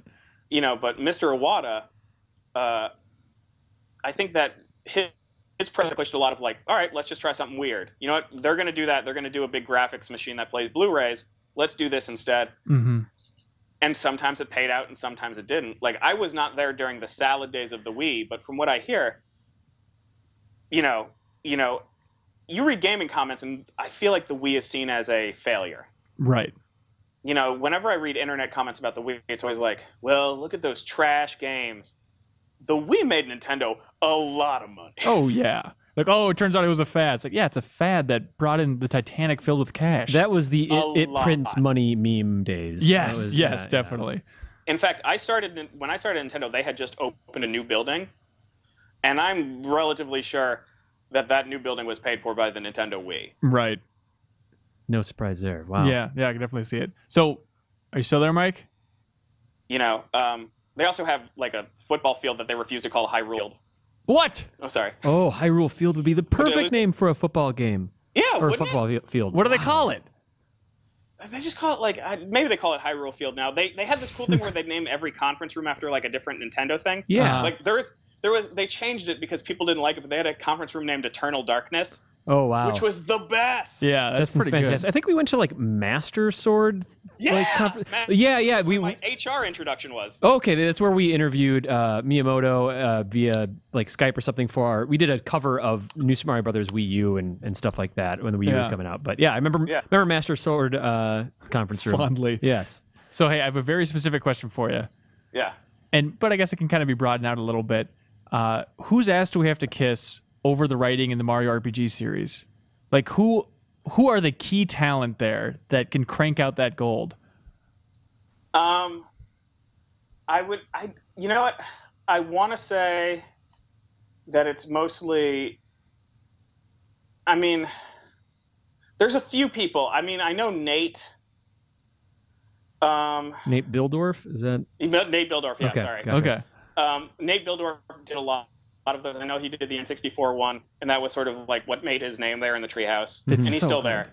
And set a new tone for like the sense of humor, I think, for sure. Yeah, that is carried through today. And it's probably, I wonder, like, if Nate didn't write Paper Mario the way he did or localize it the way he did, like, would those wacky Nintendo videos exist today? Like their E3 press conferences running down to the puppets. Like, how much has it shaped the course of the history just through Nate's localization? That I don't know, and that I definitely can't speak on. But I do think that the videos are a good move. As someone who was not there when the videos are made, I do like the videos and feel like it's a good thing to do in the spirit of Nintendo. We get to talk to Mega 64 several episodes back about some of their collaborations and stuff, and it was really fun perspective on that. Yeah. Yeah. Okay, so we got Nate Bildorf. Who are the other big timers there that we should really worship? I feel bad. Because I don't want to like exclude anyone or forget anyone. So, Sure.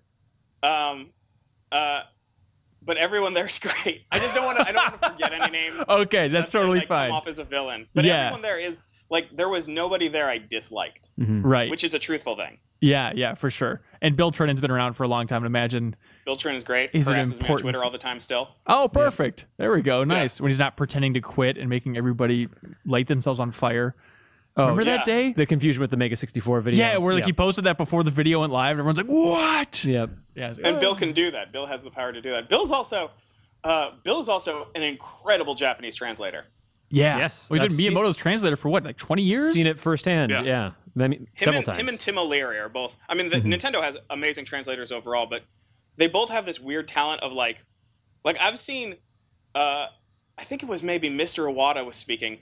And Bill was doing something on his iPad related to that presentation while just talking. So he was like, he was auto-translating as a human being. He's like a Jedi of Japanese translation. Okay. He's making the chair. And it was perfect. There was no like, it's not like in a movie where someone talks and pause and someone talks. Like it was as if Iwata was talking. Bill's like, all right, blah blah blah blah blah. It's crazy. Man. In our jobs, we are on the receiving end of some very good translations, some very bad translations. So when folks like Trinan, when you work with them, it really shines. So yeah, definitely. So we should probably move on to your transition. Okay. Do you want to talk about how you arrived working with Jimmy Fallon, that whole thing? Sure. Well, there's the IGN beat. I think I'm curious what briefly brought you from Nintendo to IGN and then that transition to Fallon. I think that after I did Kid Icarus and I did the localization of Mario Party 9, which was a pretty fun project to do. Huh. Amazing. But I think I was both burnt out and I really liked Nintendo, but stand-up was going well and I wanted to sort of explore a slightly more creative side. Mm-hmm. I wanted to write some of my own stuff. And just by chance, I happened to got a job offer from IGN to do. They wanted to do funny videos. They got a contract from YouTube to do comedy videos. Mm-hmm. So through my manager, I got an interview with that, and the job offer was good. And I had done some freelance for IGN in the past for a few people, like Brian Altano, who's still there. Right. And so I took the job. I hadn't lived in San Francisco. I thought I'd give it a shot. So I moved there.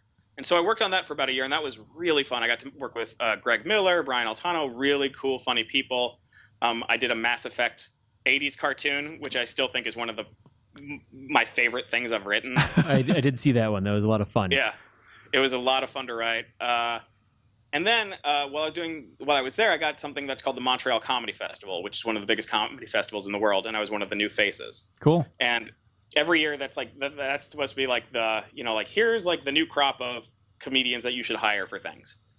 So I did that, and that was also during the 2012 election, and I was tweeting a lot of jokes about the election, and I got noticed by Fallon. I got noticed by the writing staff of Fallon, I should say, and they brought me on. You think it was from retweets? I think it was from retweets. I think it was also from Montreal. A few people there saw me at Montreal. One of the writers there I had also worked with as a freelancer at The Onion. So I think I just had a couple good references and a couple good showings a few places. Yeah. So what era of Fallon is this? Is this, I take it, before Tonight Show, right? This is it was the last year of Late Night. Okay. So I was there 2013, and that was the final year of Late Night. And then I was there last year when it became the Tonight Show. Okay. So, I mean, I remember one of the big pitches that was so exciting when he took over Late Night was that he was talking about how he's going to embrace game development. Like, I remember he had Tim Schafer on, and that just blew my mind. It was so exciting to see like a nervous Tim Schafer on TV. Yes. But so they kind of had a gaming initiative before you arrived there, but did you feel like you helped fuel that within the company? I mean, they already had people who loved games, and he loves games. Yeah. So they didn't necessarily need me for it, but yeah, definitely. Like, I pitched ideas when they did a video game intro one of the weeks, and I, kept suggesting different games to pull from, and I worked with the designers a little bit on it. I mean, I definitely don't have full credit for anything like that. Right. But I think that me liking video games helped. That's great. Yeah, I definitely. think, yeah. And I mean, I'm trying to think of Jimmy Fallon, the big gaming things. I remember the GoldenEye thing blew up when he played GoldenEye with Pierce Brosnan. That's fantastic. That was fun. Yeah. Is it just, I mean, it's just as simple as now all the writers are video game nerds, or a majority of them are. And so we just realized, grown up to a point where it's yeah, we're going to do what we're interested in, and we're interested in making Pierce Brosnan play GoldenEye for the N64.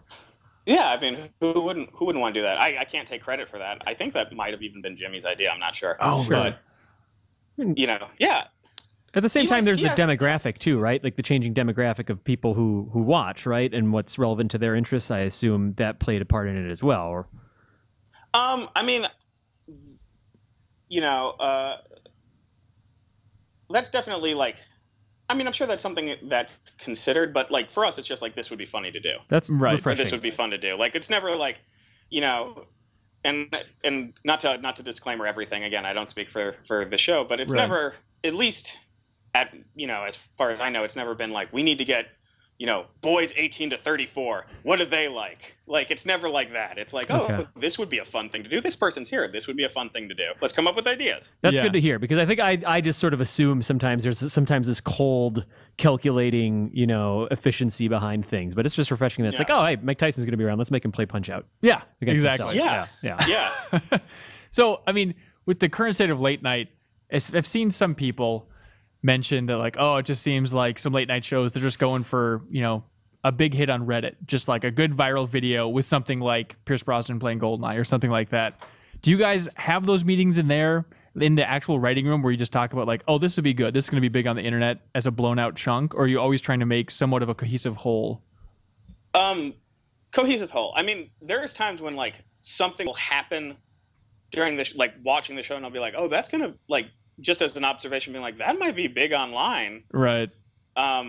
It's never something that's like, well, it's not at IGN or Fallon, but I've done freelance work in the past before even Nintendo. I did freelance work, and then people would be like, let's make a viral video, right? And there's nothing harder to do than to just make a viral video, right?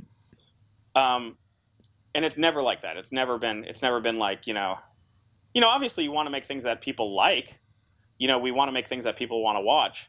But there's never like some sort of effort to like follow, YouTube stars or like do what they're doing or just copy someone else or something like that. Yeah, definitely. So what are some of the bits that you're most proud of at Fallon? Well, I write mostly monologue. I've had a few thank you notes that I've been really proud of. Trying to think of some off the top of my head. I think I had one thank you note that I really, really liked. And I liked it because it really made Steve Higgins laugh. And Steve Higgins has been doing comedy forever. So to make him laugh is kind of cool. And I'm going to butcher it. I'm going to tell you it and it won't work because I'll butcher it. Okay. But it's something along the lines of like, thank you, the story of the ugly duckling, for teaching us it's not what's important on, it's not what's on the, sorry, it's not what's on the outside that's important. It's what's on the outside later in life. I totally mess it up. That's so really good. Yeah. It gets across. It totally works. It gets across. Yeah. I'm funnier typing than I am talking. Yeah, I have the exact opposite problem. I have the problem where I'm not funny in either. So you really got to work on it. So do you miss the video game world at all, Mike? Sure. I mean, I like my current job a lot, and I don't want to leave my current job. And if anyone's watching, I do not want to leave my current job. But yeah, of course, I love video games. For me, leaving Nintendo was one of the toughest decisions of my life, because I wanted to work at Nintendo when I was a kid. I wanted to work at Nintendo or Capcom. Mm-hmm. Mm-hmm. And I still like gush about Nintendo on Twitter, and other companies too. Let's be clear about that. I've tweeted terrible Metal Gear jokes recently. I wish we had some prepared. Like if in the future I was in a position where someone was like, "Hey, would you like to work on a game?" and I could still do the other stuff I'm doing, I'd be like, "Yeah, I'd love to do that." That sounds great. Yeah, definitely. Well, hey, we should probably wrap it up here. I think we went a little bit long. Also, please be sure to, it's not a matter of if, but when you start playing Mario Maker, please share some levels on Twitter. Well, I've seen his masterwork with the fart and the poop. I did. Oh, you already have one out? Yeah, he's totally on top of it. Wow. Did you get stellar? Okay, gotcha. What is your Twitter handle, by the way? Mike Drucker, MikeDrucker. And do you want to recite the Mario Maker code for your favorite fart level, please? It's tattooed. Crazy. No, was there anything else you want to plug, Mike? No, just follow me on Twitter, watch The Tonight Show, and play Mario Maker. That's awesome. Cool. Well, most guests on the Game Informer podcast say watch This Tonight Show at the end, so I guess it's pretty natural. But cool. Really appreciate your time. Appreciate going into the deep dive with all the Nintendo stuff. I think it's a really unique perspective that you have on the whole industry, so I really appreciate it, man. Thank you for having me. Yeah. Cool. And thank you so much for watching or listening to the Game Informer show. Be sure to tune in next week. We'll be here waiting for you. Awesome. Thank you.